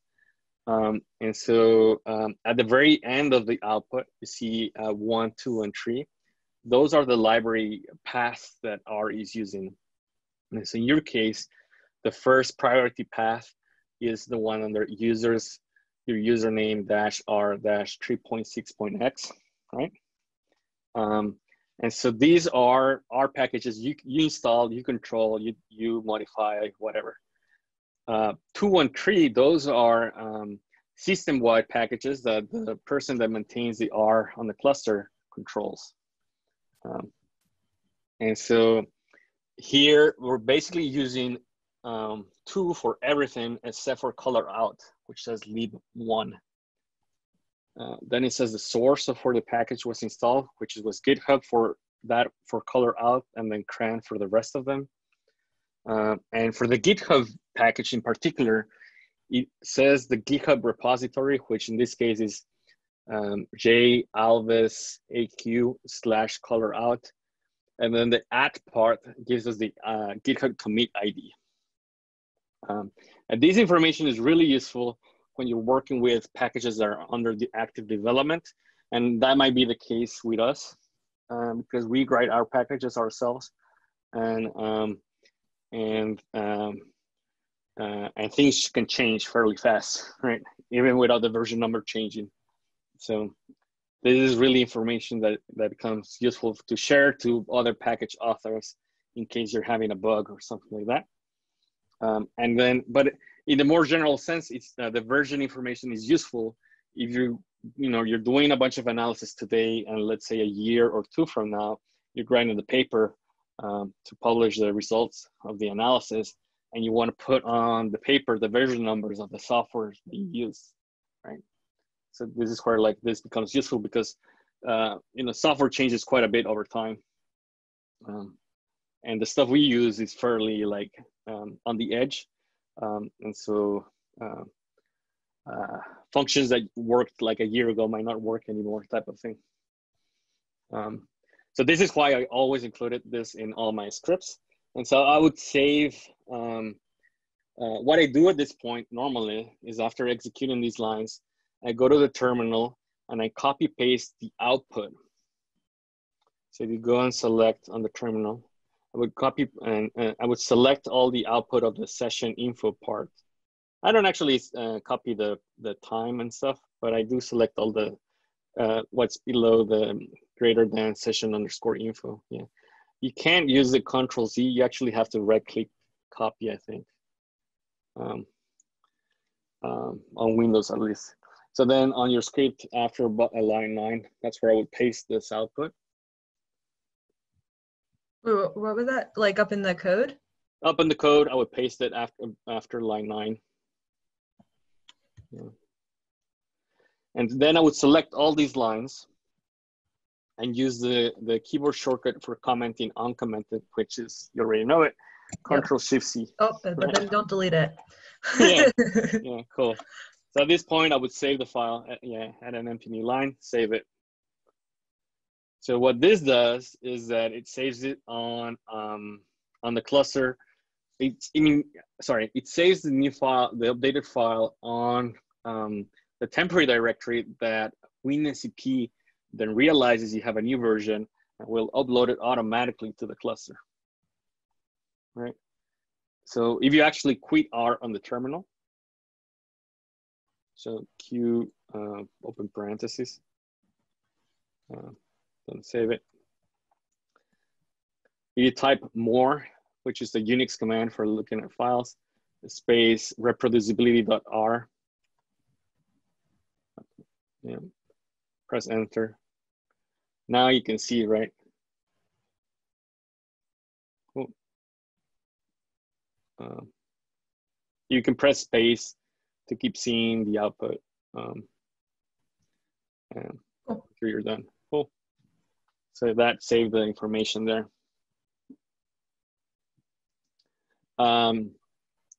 Now, on the top left, where it says reproducibility.r, a little bit below, you have a warning sign that says package session info required but is not installed. This is RStudio trying to help you. It's telling you like, oh, there's this script uses a session info package, but it's not installed. And this is where it gets tricky. It's not installed in your laptop, right? And this is information that RStudio has access to. It doesn't have access to the packages you have installed on the cluster, right? So this is the next thing, but I typically install the packages themselves on my computer so I can use the help, the console, and look at the help locally. But then this means keeping in sync what I have on the cluster and what I have on my computer. And that's like a more advanced or more complicated thing. I mean, it's you can do it. It's just, it means you need to have the same versions of R in your computer as the ones that we're using on the cluster. Right. So you have to be like meticulous about keeping things nice. Yeah. That to be okay. Yeah. But then if you do that, you gain the advantage of RStudio having access to the package in your computer. And so that will enable autocomplete. It will enable the help files in RStudio. So there's a lot of great payoff from doing it. Cool. So, okay. So now let's continue with a little bit of piece of setup that we didn't do before. One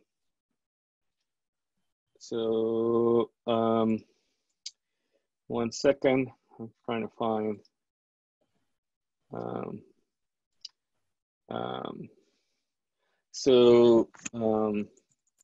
Can you go to WinSCP? Go to your home directory, which I think you're already in.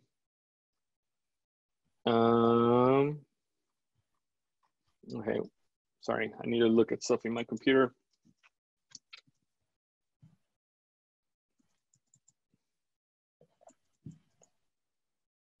Okay.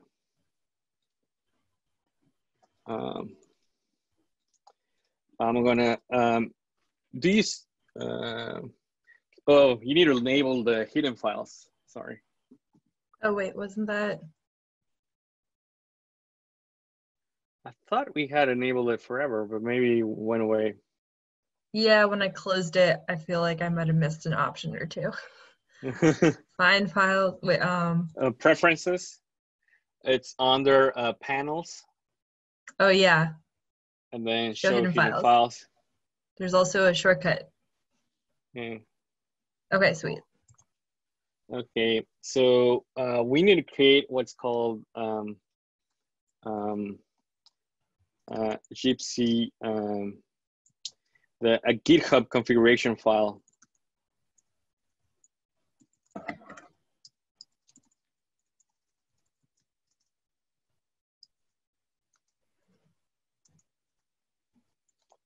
So I'm posting stuff on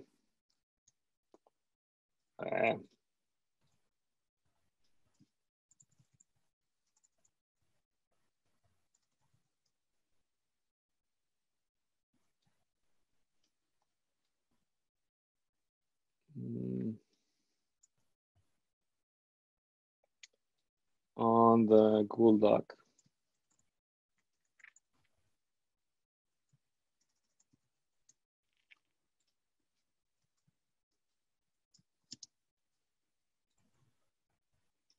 So from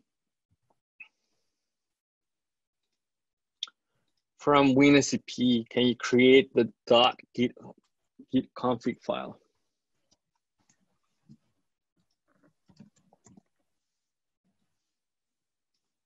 And then paste the contents of what I put on Google Doc.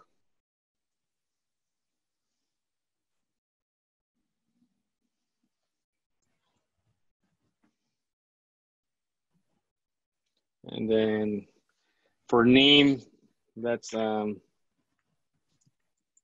GitHub username.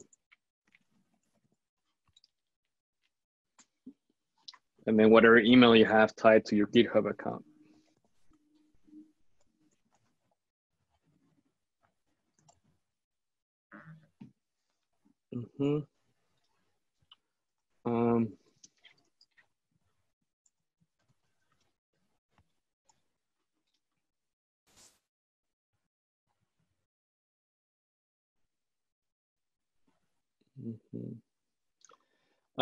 Can you also, from Windows, I mean, you can save this. It has an empty line at the end.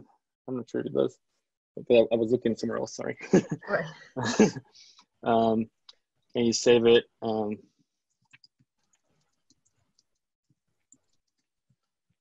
And can you open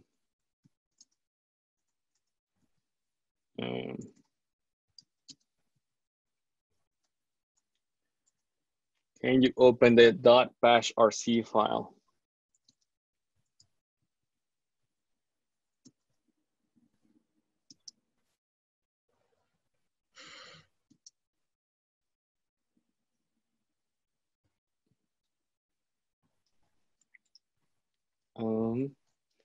And can you paste into the end of it this new line?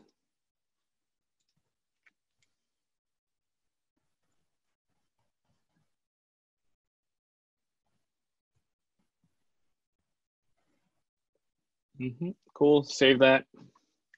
So we're making a shortcut for you. Then this shortcut is called lab old. I'm just giving you the exact same syntax that I use. And this is the same syntax that I gave for Nando, who is a collaborator in some of the projects that we're going to be working on. That way, when I say some stuff, it'll be the same for all of us. Right. Okay, so you can save that, close it. Then on your RStudio window, exit the terminal. So that is that exit or quit? Exit. Then so you exited the QRSA session. Now you need to exit the cluster. Now that you're back in your computer, you can close RStudio. And close WinSCP. We're going to start from scratch. Terminate Gypsy and close application without saving a workspace.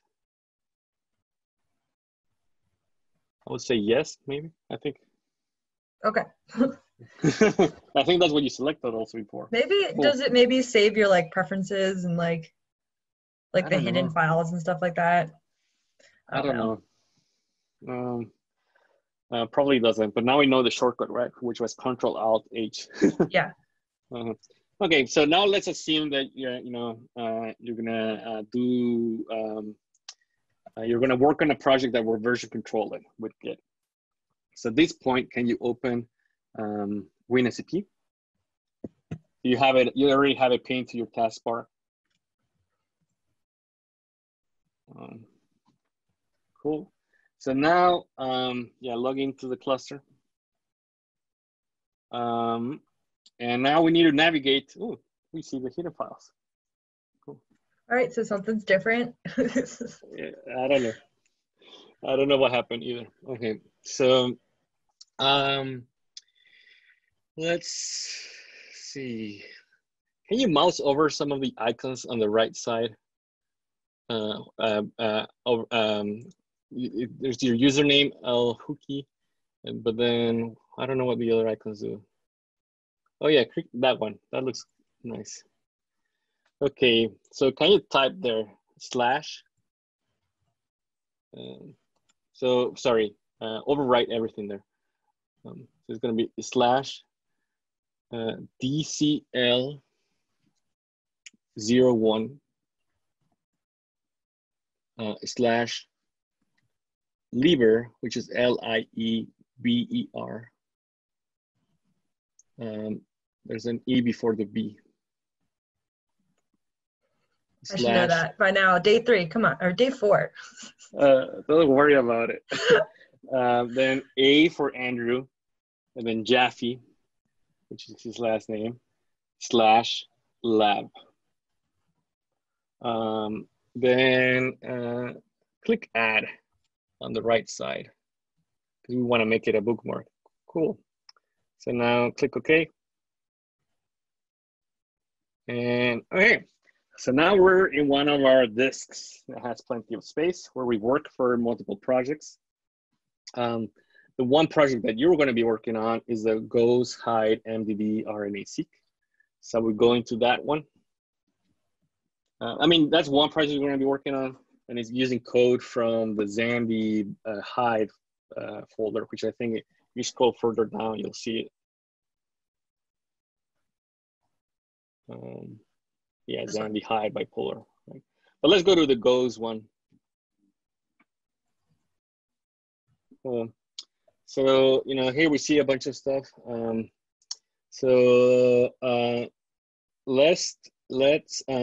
were working, so Luis, Fernando and I were working on Tuesday on a script located inside the data directory. So can you go there? And we were working with the drop underscore flags underscore samples.r script. So can you open that, the .r one? Can you open it with RStudio, which is save? It's an option. We saved it last time. Cool.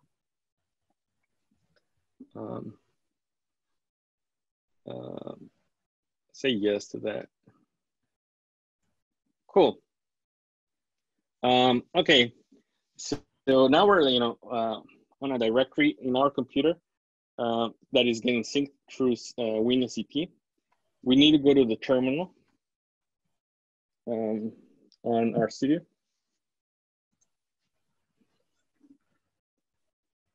SSHJ. Good. The terminal, not the console. Oh. Yeah.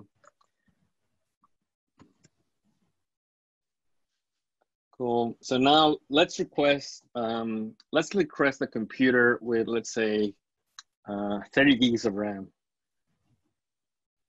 So that would be QSH space -L space mem free, which is mem for memory underscore free.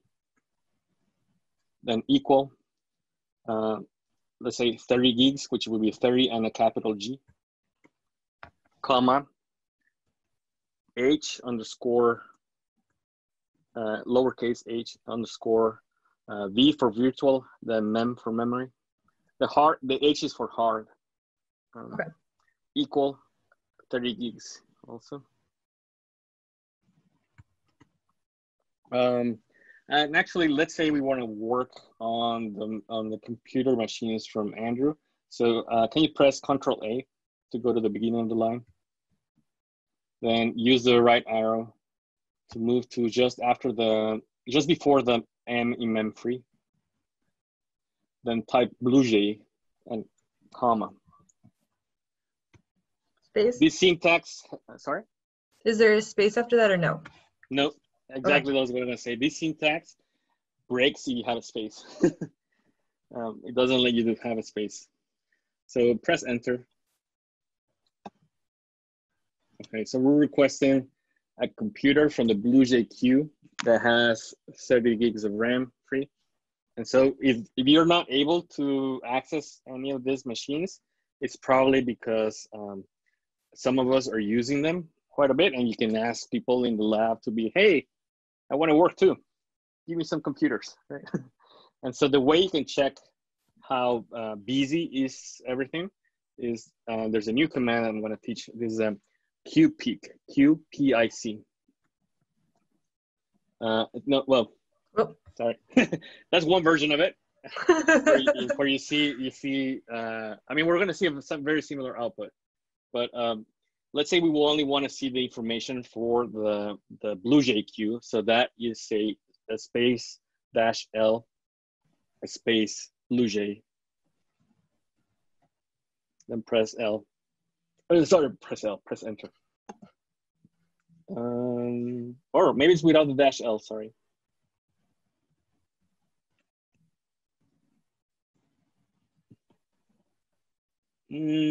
What did I miss? Let me look at my history of command. Oh, -Q.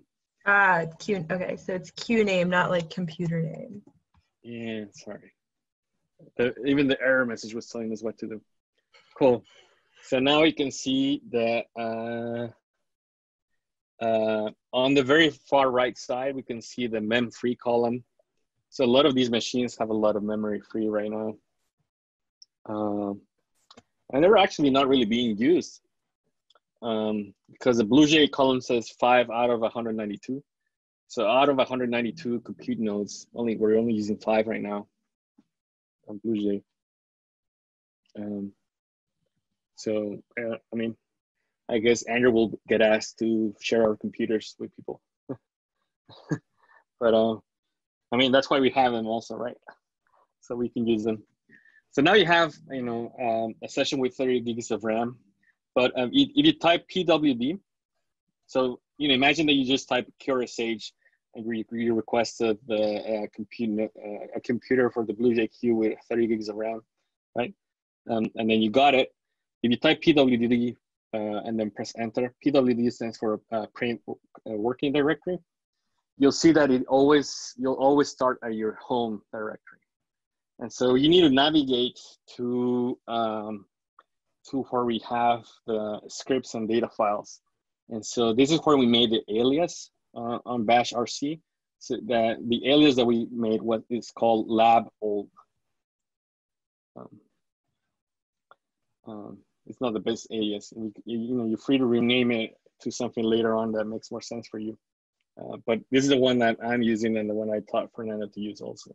So you type lab old on the terminal. Lab old. Then press enter. Type PWD again. You'll see that, oh, we're in this directory, right? So, but in order to get to where drop underscore flag underscore samples.r was,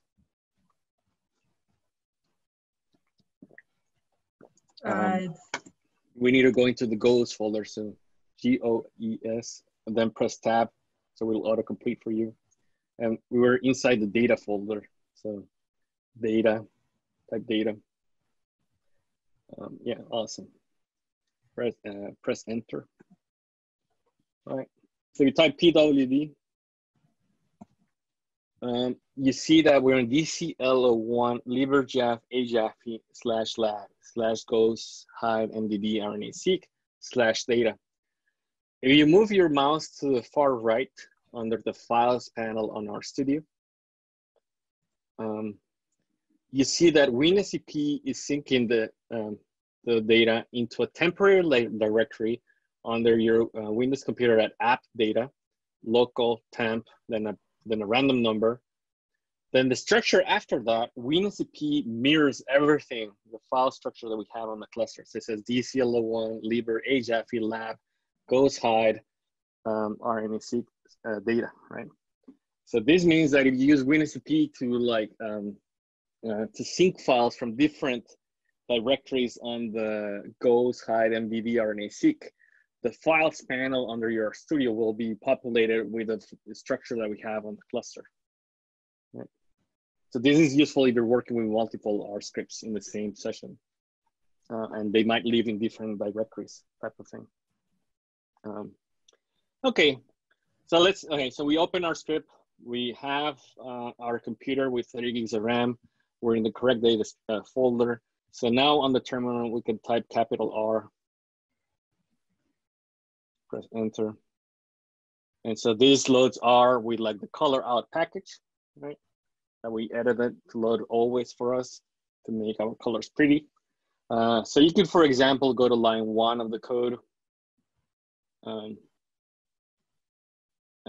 then press Alt Control Enter. Yeah, cool, stuff like that. So let's do something nice to this script. Can you type on line, can you press a new line after line 3 on the script? And then start the new comment and call the comment like style this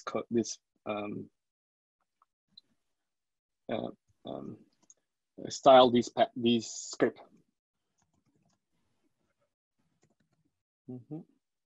So then there, can you, on the next line, can you, I mean, on a new line, can you type styler? I'll give you the command, sorry. Let me just, because this is, it'll be a mouthful to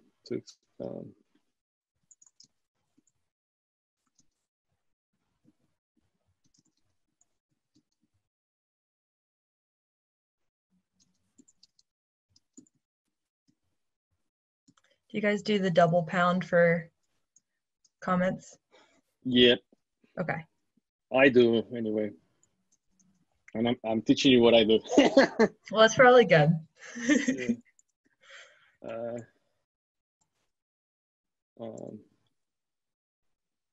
Sorry. I need to look up something myself.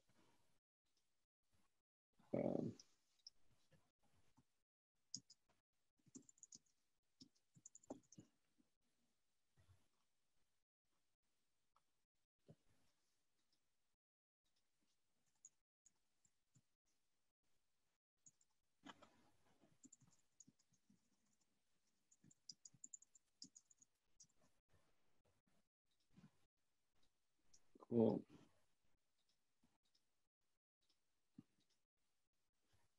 Can you copy that fancy command?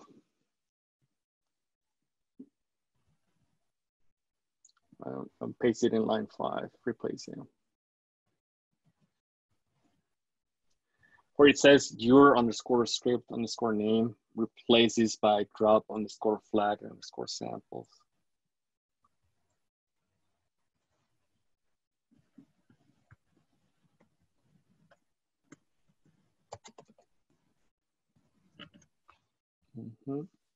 Cool. Try executing that. I imagine it's not gonna work, but let's see. Sorry, save the file. This might be a complicated scenario. Yeah. Okay. Execute that line. Let's see if it works. Okay. A package called styler. There's no package called styler. So can you install the package on the terminal? I'm teaching you a command that's going to edit the particular R script that we're working on. So this will be an interesting scenario. Wait, so it goes back and it edits the actual the script? Yeah, that's why I was asking you to save it before executing, so we have this latest version of it. Press 1, which will be the cloud mirrors. We can actually also edit this so it becomes your default. Actually, let's do that in the meantime. Because this will make your life easier later. Okay. From CyberDoc, WinCP, can you go? Oh, it didn't like. All right. While setting permissions and/or timestamp.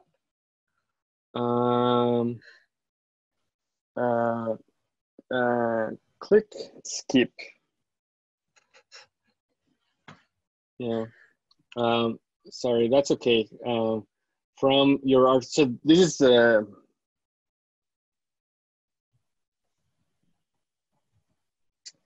wait, why didn't okay, let's finish, sorry, the art profile. We'll get back to this.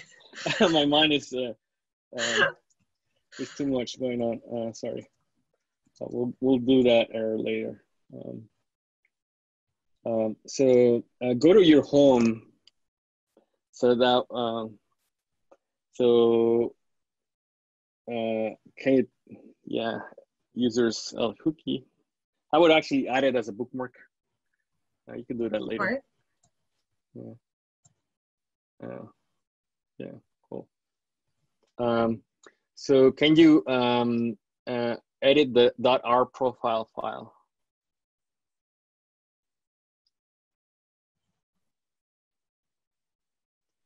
And then from the Google Doc,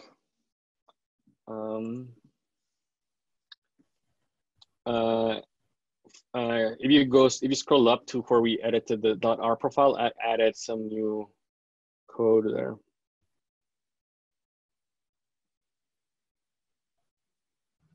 You know what page it was on?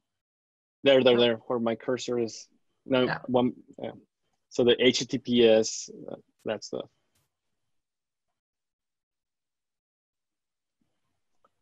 Just to copy the whole thing? Yeah. And save that. Cool. So these will always use the cloud, and it won't ask you like, oh, which one do you want to use to install stuff? Okay. Cool. You can close that now. Okay. Can you go to Go's data? The data folder. Okay. So, okay, can we go back to RStudio? Cool. Okay, so this, you just installed the package, right? That was the last command you used? Yes. Actually, the stuff that we did for editing the behavior of the up arrow also affects the terminal R window. So if you type I. Oh. Wait, I just hit. You hit up arrow, yeah. Then up arrow. I'm getting a nothing there sound. Oh, okay. So maybe it doesn't work on Windows. Okay. Never mind. Oh, I see. No. This is something we need to edit on your computer. Okay. So a lot of the up arrow behavior we can edit your computer too. I don't know if you want that. We could do that too.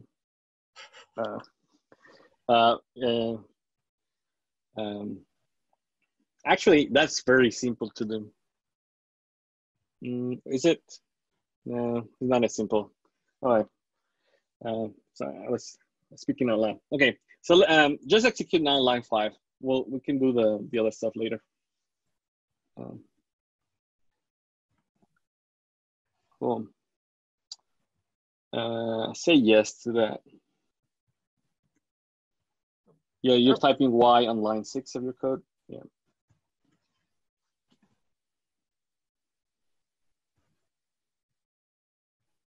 Cool. So one file has changed. Can you close the drop flag samples file and reopen it with WinSCP?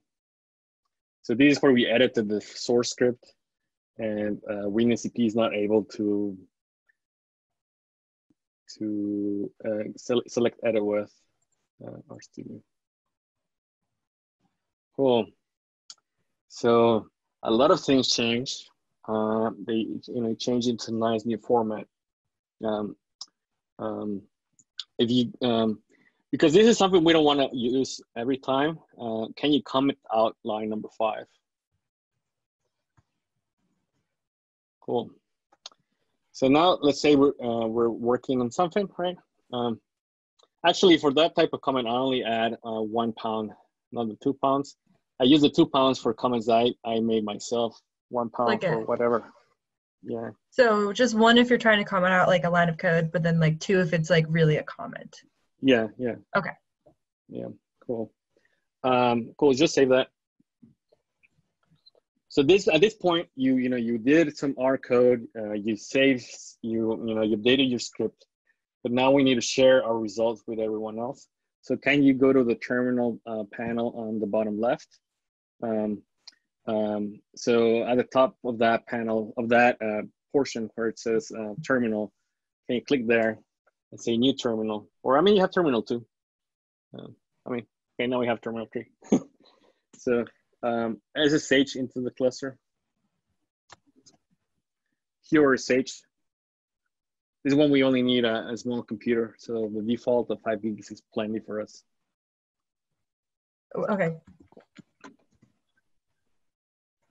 We don't need a one with 30 gigs. So now go to the goes folder, right? So you need to use your alias. Then cd. Goes autocomplete data, tab for autocomplete, enter there. Now type git space status.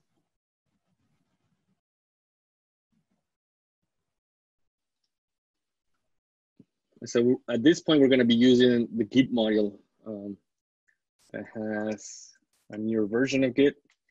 And it says like, ooh, you have modified a file called drop_samples.r, right? That's the one we just modified.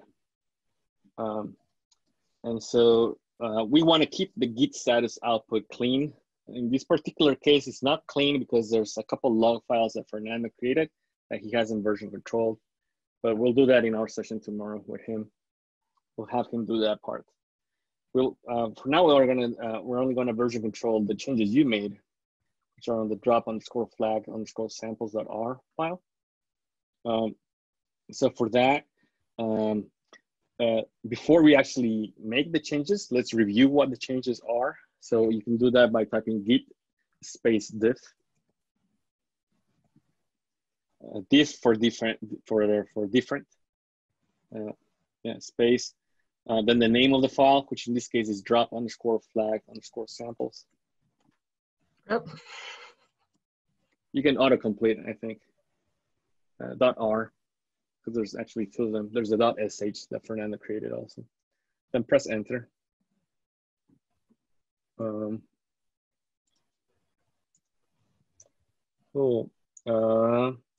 So the green lines are stuff we added. The red lines are stuff we deleted. And so for example, we definitely added the style file command, right? But then that also did a lot of stuff of stylistic changes, right? It added like the spaces between the equal signs in the verbose. If you press space again, then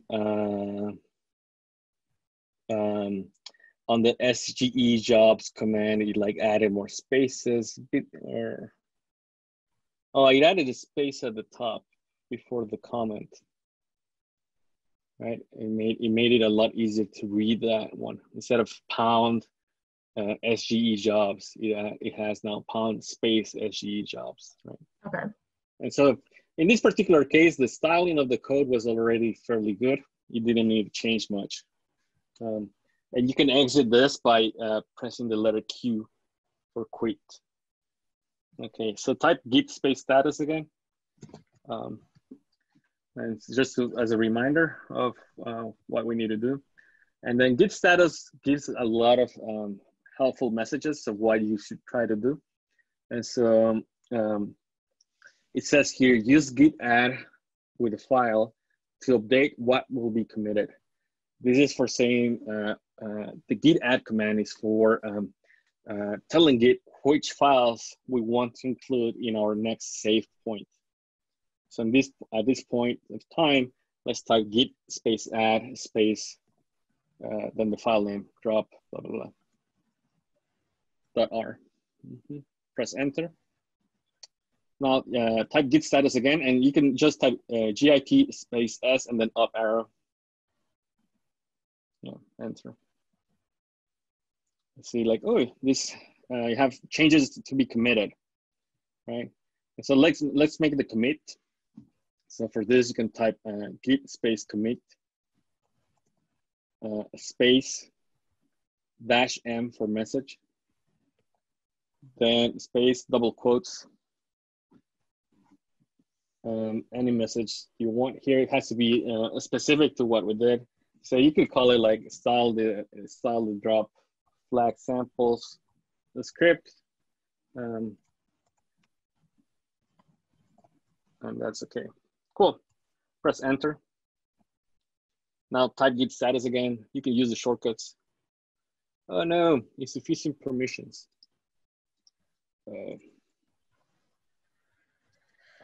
This is because we're working in a shared directory.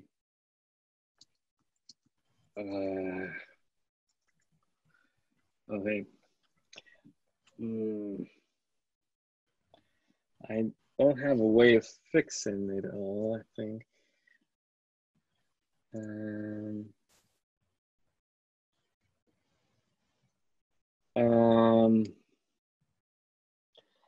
Can you type for me ls space dash lha space tilde? Press enter. So you're already part of the Liber Jaffe group.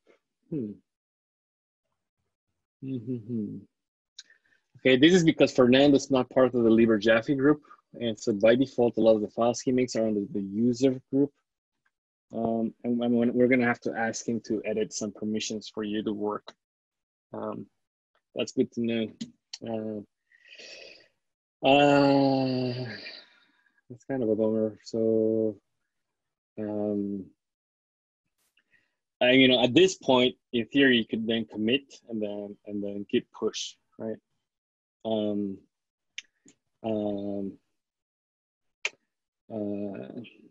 Let's see which one should work for you. I'm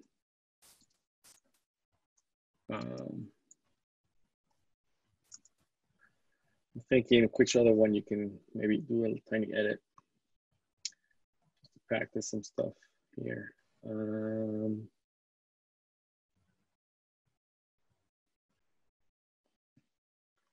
Okay. Okay. So can you copy line 5? We'll do this again, but in a different script.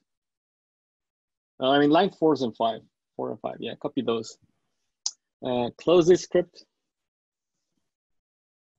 Then in CyberDuck. Okay. So is this why? Because I don't have permissions for this file because it's Fernando's? Yeah, I'm not sure exactly why. It could be that. So just skip again? Yeah, skip. Okay, so can you go up 2 folders?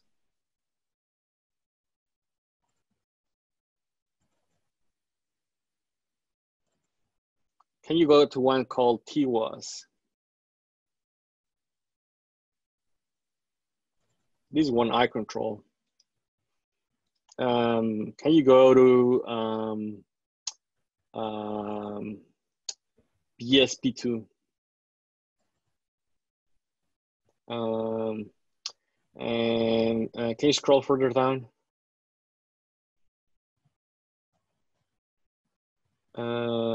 Yeah, so let's open the build underscore beams R script.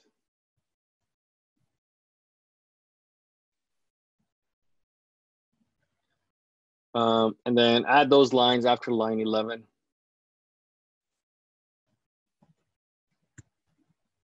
Cool. Just rename instead of drop underscore flags and call it build underscore beams.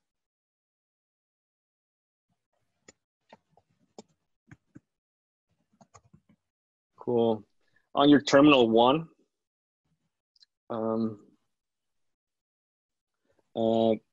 quit R.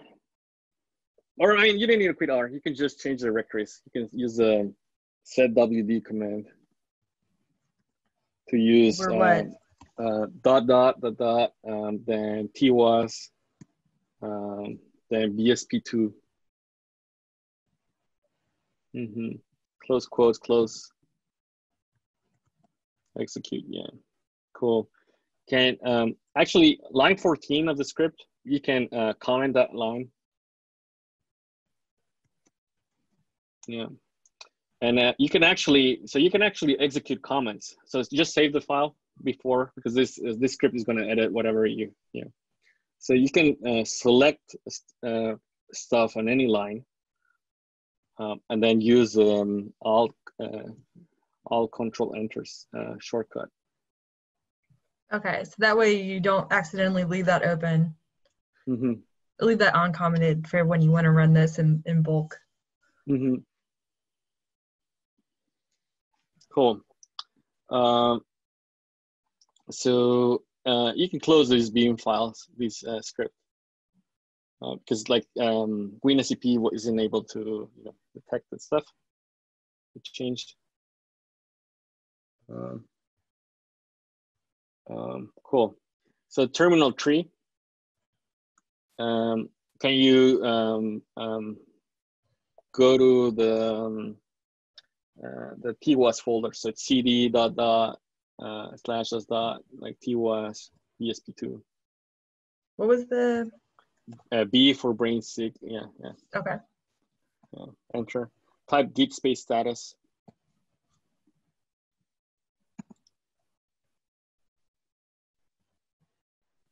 Can you git add the build_bims file?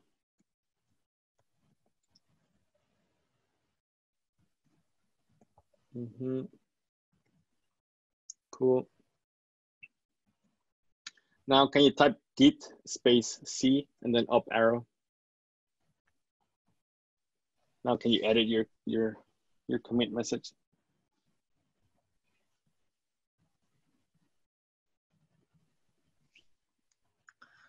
What was that called? Build_bims. Build_bims.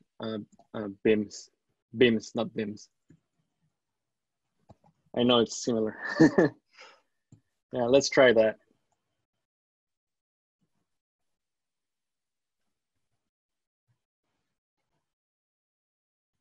Okay, 1 second.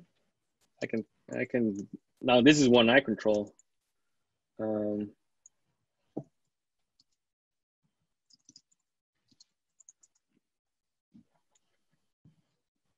Or I should control. Oh, maybe Andrew controls. Okay, let's see. I'm changing the permissions to the Git folders on my computer.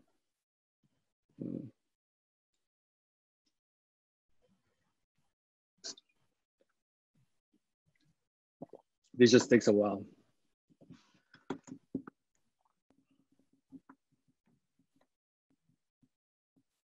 You just try it again out of curiosity. I mean, my command is still running, but maybe it's still really working for you. Yeah, yep. Cool. Still changing permissions in my computer in that folder. Anyway, at this point, you made a commit. Cool. In a project where you have permissions to do it, we need to fix that on the other one. Now, can you type git space status so we can get back on track? So it says like, oh, your branch is ahead of origin/master by 1 commit. Origin/master, that is the GitHub repository. So you type git space push. And then type enter. And it's like, oh, you want to add all this stuff? Say yes.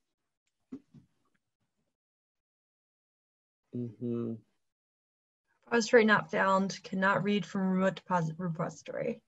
Okay, so that is something I'm going to fix right now on my computer because I need to give you permissions to this. So on Slack, I'm actually right now adding you to the TWAS project so you can see this stuff. Some of the stuff is about to happen. But I need to go to github.com to edit uh,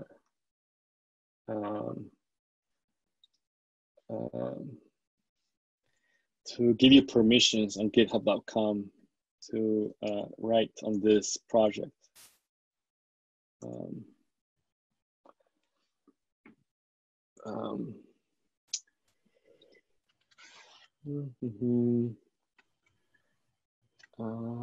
Manage. I'm going to the github.com/LibreInstitute/TWAS because that's the name of this GitHub repository. Then I went to settings, manage access. I need to ask for my GitHub password. And now I need to add you. What's your GitHub username? LA Hookie. LA.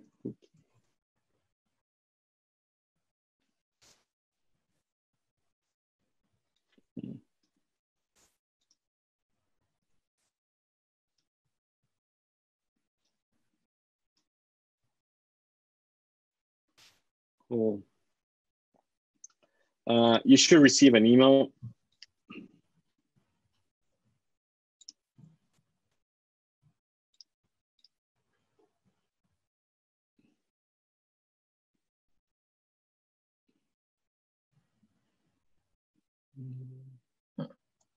Okay, or just go to open a new tab and then go to github.com /LibreInstitute. You have 2,000 already.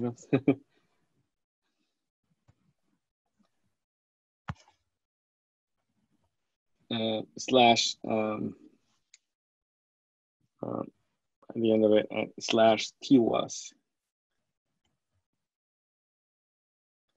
Cool. You can see the code now. Awesome. Okay. So can you go back to the terminal window? And can you try to git push again? So it says the hint was on the, please make sure you have the correct access rights and the repository exists. So that's where I had to fix. Cool. So at this point, you share with the world your changes, and if you go to the Slack window, on the TWAS channel, we get an update, an automatic update. Nice. Cool. So we need to. I'm going to ask Fernando. I mean, we're meeting with him tomorrow, but I'm going to ask him to make sure we can do all the stuff. And actually, maybe I'm the one that controls the Go's directory. Give me a second. I'm curious, Sachin.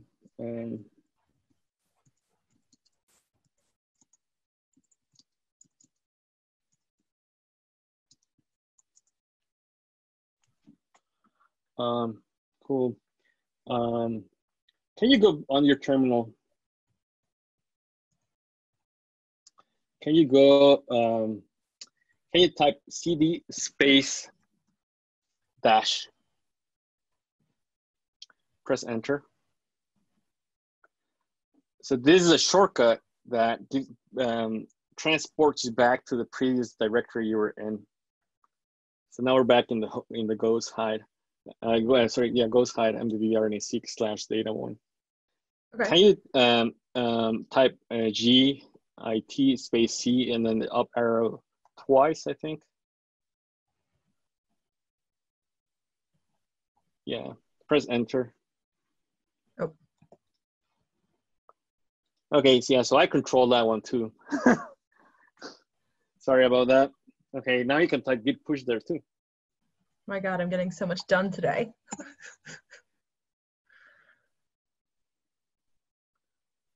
And now on Slack, on the high bipolar channel, we get an update. Cool. Oh, nice.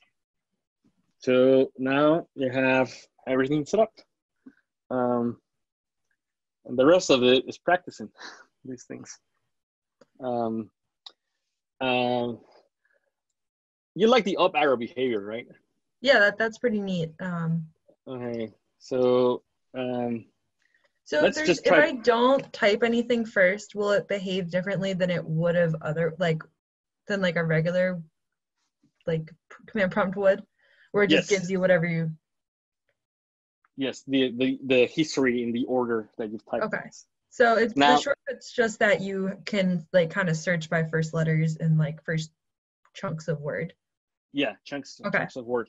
Now Commands. this gets a bit complicated because you have multiple terminals open, and so the history file where things are searched for only become available to other terminal windows once you save your current one and then open a new one. So if I go back to terminal 1, quit R, then you wouldn't see this git commit thing. You quit R with so you type git space C and then use up arrow. It's not going to show you anything. Yeah, because it wasn't saved in that RAM, right? So so yeah, in order for that to work, you would need to create the terminal tree, then open again terminal 1, right? So why did we open a new terminal to do all the git? Was it so that we could keep R open if you wanted to keep working in R? Exactly. Okay. Yeah. Also because we requested the computer with 30 gigs at this point. Oh, okay. Don't waste the good computer. Yeah, they're getting access to the good computer. Okay. So I think it's a lot simpler than I was speaking out loud earlier. I mean, thinking out loud about how hard this would be. I think it's actually fairly simpler. It's actually simpler in your case than it would be on a Mac computer. I think so. So if you go to not WinSCP, if you go to your home direct, the file explorer, the Windows file explorer, then instead of the .ssh folder, can you go up one folder? Cool. So from WinSCP, can you go to your home? Can you move this window to the left? Sorry.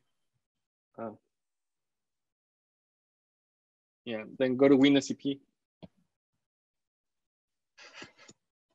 I don't know where you're getting all those things. I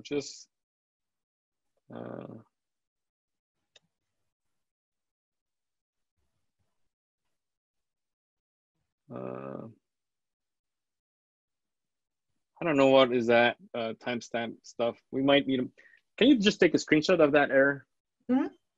Because we might need to ask some people for help there. I'm not sure exactly that one, how to deal with it. I mean, I feel like there's a hint there about timestamps, but I'm not sure if this is a setting in WinSCP that we need to change or something. Cool. So yeah, just say skip. And then go to your bookmark for home. Then can you move this window to the right? So we're gonna drag and drop folders or files actually. Yeah, so can you drop there the input RC, the .git config and the .bash profile files. Wait, so So left click on bash profile. Yeah. Then shift left click on git config. So you're right clicking, not left clicking. The input RC. Oh. Or is it control click, maybe? Oh, wait, you can just do one by one, I guess. Okay. So yeah, just drag that one with the, with the left click and drag it onto the, not onto the SSH. Nope. We want it into the, we want it into just your, the general users? Yeah, yeah.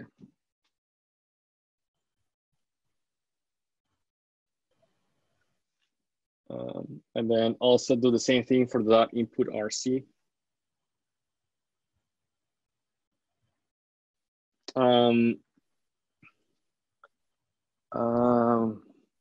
One second, I'm gonna look at my Windows computer. That is asleep.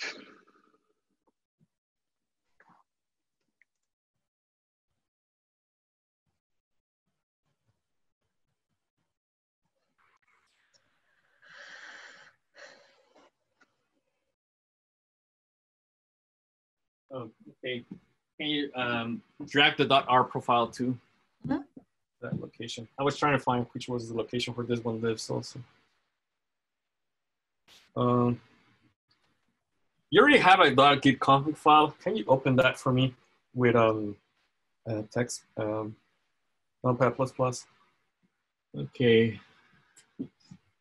It has a lot of options.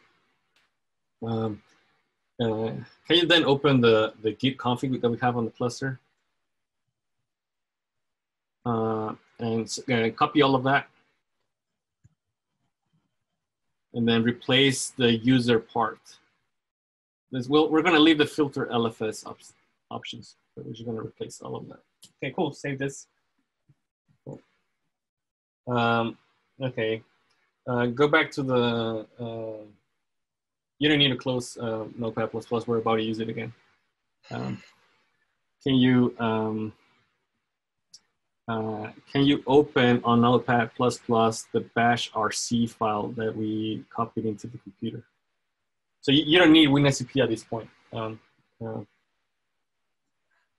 Second, I gotta dodge Zoom to get out of here.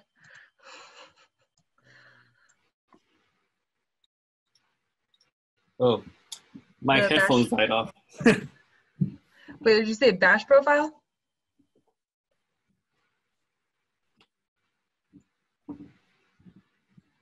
Sorry, the battery of my headphones died.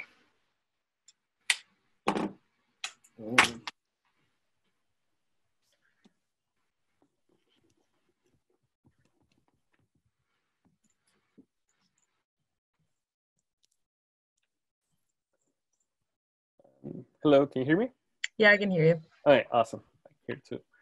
Okay. Sorry, not the bash R profile. Sorry, the bash RC file. That's the one you drag and drop. No, I think. Oh, I think I missed that one. Oh. Oh, then you can, yeah. Cool.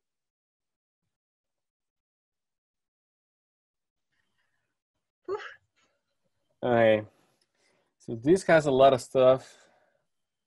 Oh, actually, we already had the alias lab all in line 26. Can you comment out that one? That one will work on your computer because that's something for the cluster. Let's see, can you scroll down? Can you comment out lines 40 to 49?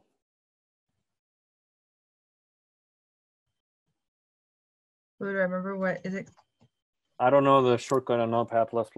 It's not that. I think it might be Q. Yeah, it's Control-Shift-Q. All right, awesome. You don't need line 52. And you don't need line 53 either. Okay. Can you save this? Okay, can you open a new Git bash window? Don't close this. We might need to go back to it.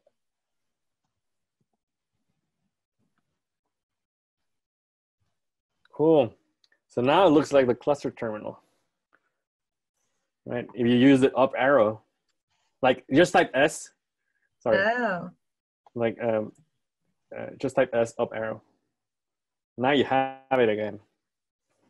on this terminal, and this is a terminal window we're using in RStudio. Oh, so like that first login will look more like the login after you hit SSH. Yeah, yeah, yeah. So actually, let's just try that. So go to your RStudio window, and then open a new terminal.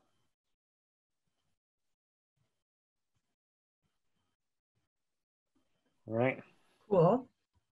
So yeah, so type SSHJ, or you could have used the up arrow stuff. Yeah, enter. Type QRSH. Then open R. So then print, let's say, stop, open parenthesis. Without the print, just stop, open parenthesis, open quotes, hello. Yeah. Now type S up arrow. Right, so now that works because this is using the terminal inputs that we edited on your computer, because this is the terminal program lives in your computer. It's kind of like this Inception type of scenario. Computers inside of computers. Yeah, cool. Right, so now you can use this up arrow there. That's why earlier I thought you had it, but like this would have been the same thing on a Mac user. Okay. They would have needed to edit their own bash RC files on the Mac or on the Linux to then modify the up arrow on their computers. If you go to the console now, I see that's at least red. no, this R was already existed, but because we edited your R profile, you need to also copy paste here the remote stuff. The remote install from GitHub, the stuff we have on our R profile, which if you go back to the Google Doc, or you could also see it from your computer, the .R profile. That line 6 remotes, blah blah blah. Without the cat, yeah. So you need to install that on your own computer.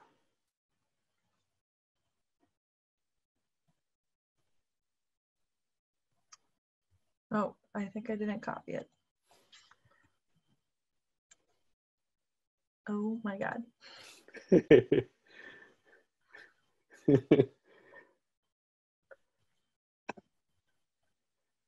Oh, you don't have remotes in your computer. Yeah.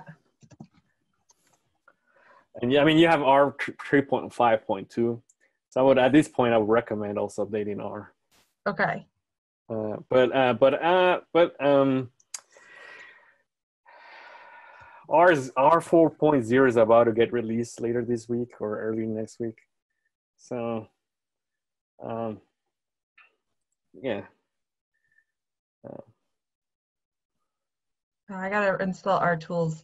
No, I you only ever use the R on this for like class a little bit. I usually use my like desktop in my old lab for most of it. So this is probably a little shaky of a setup.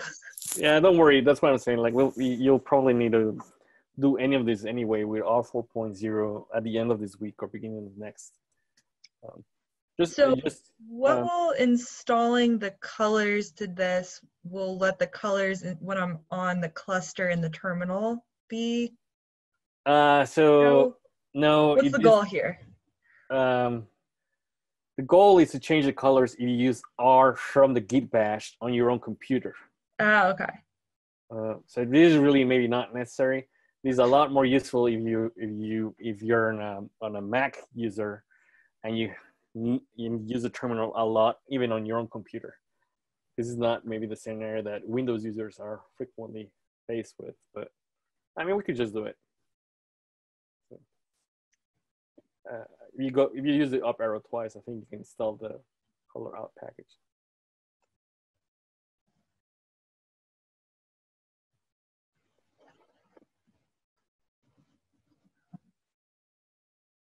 Oh, I have to install. What do I have to install? 0 access status. Oh, I got to install R tools. It's a whole. Where does it say that?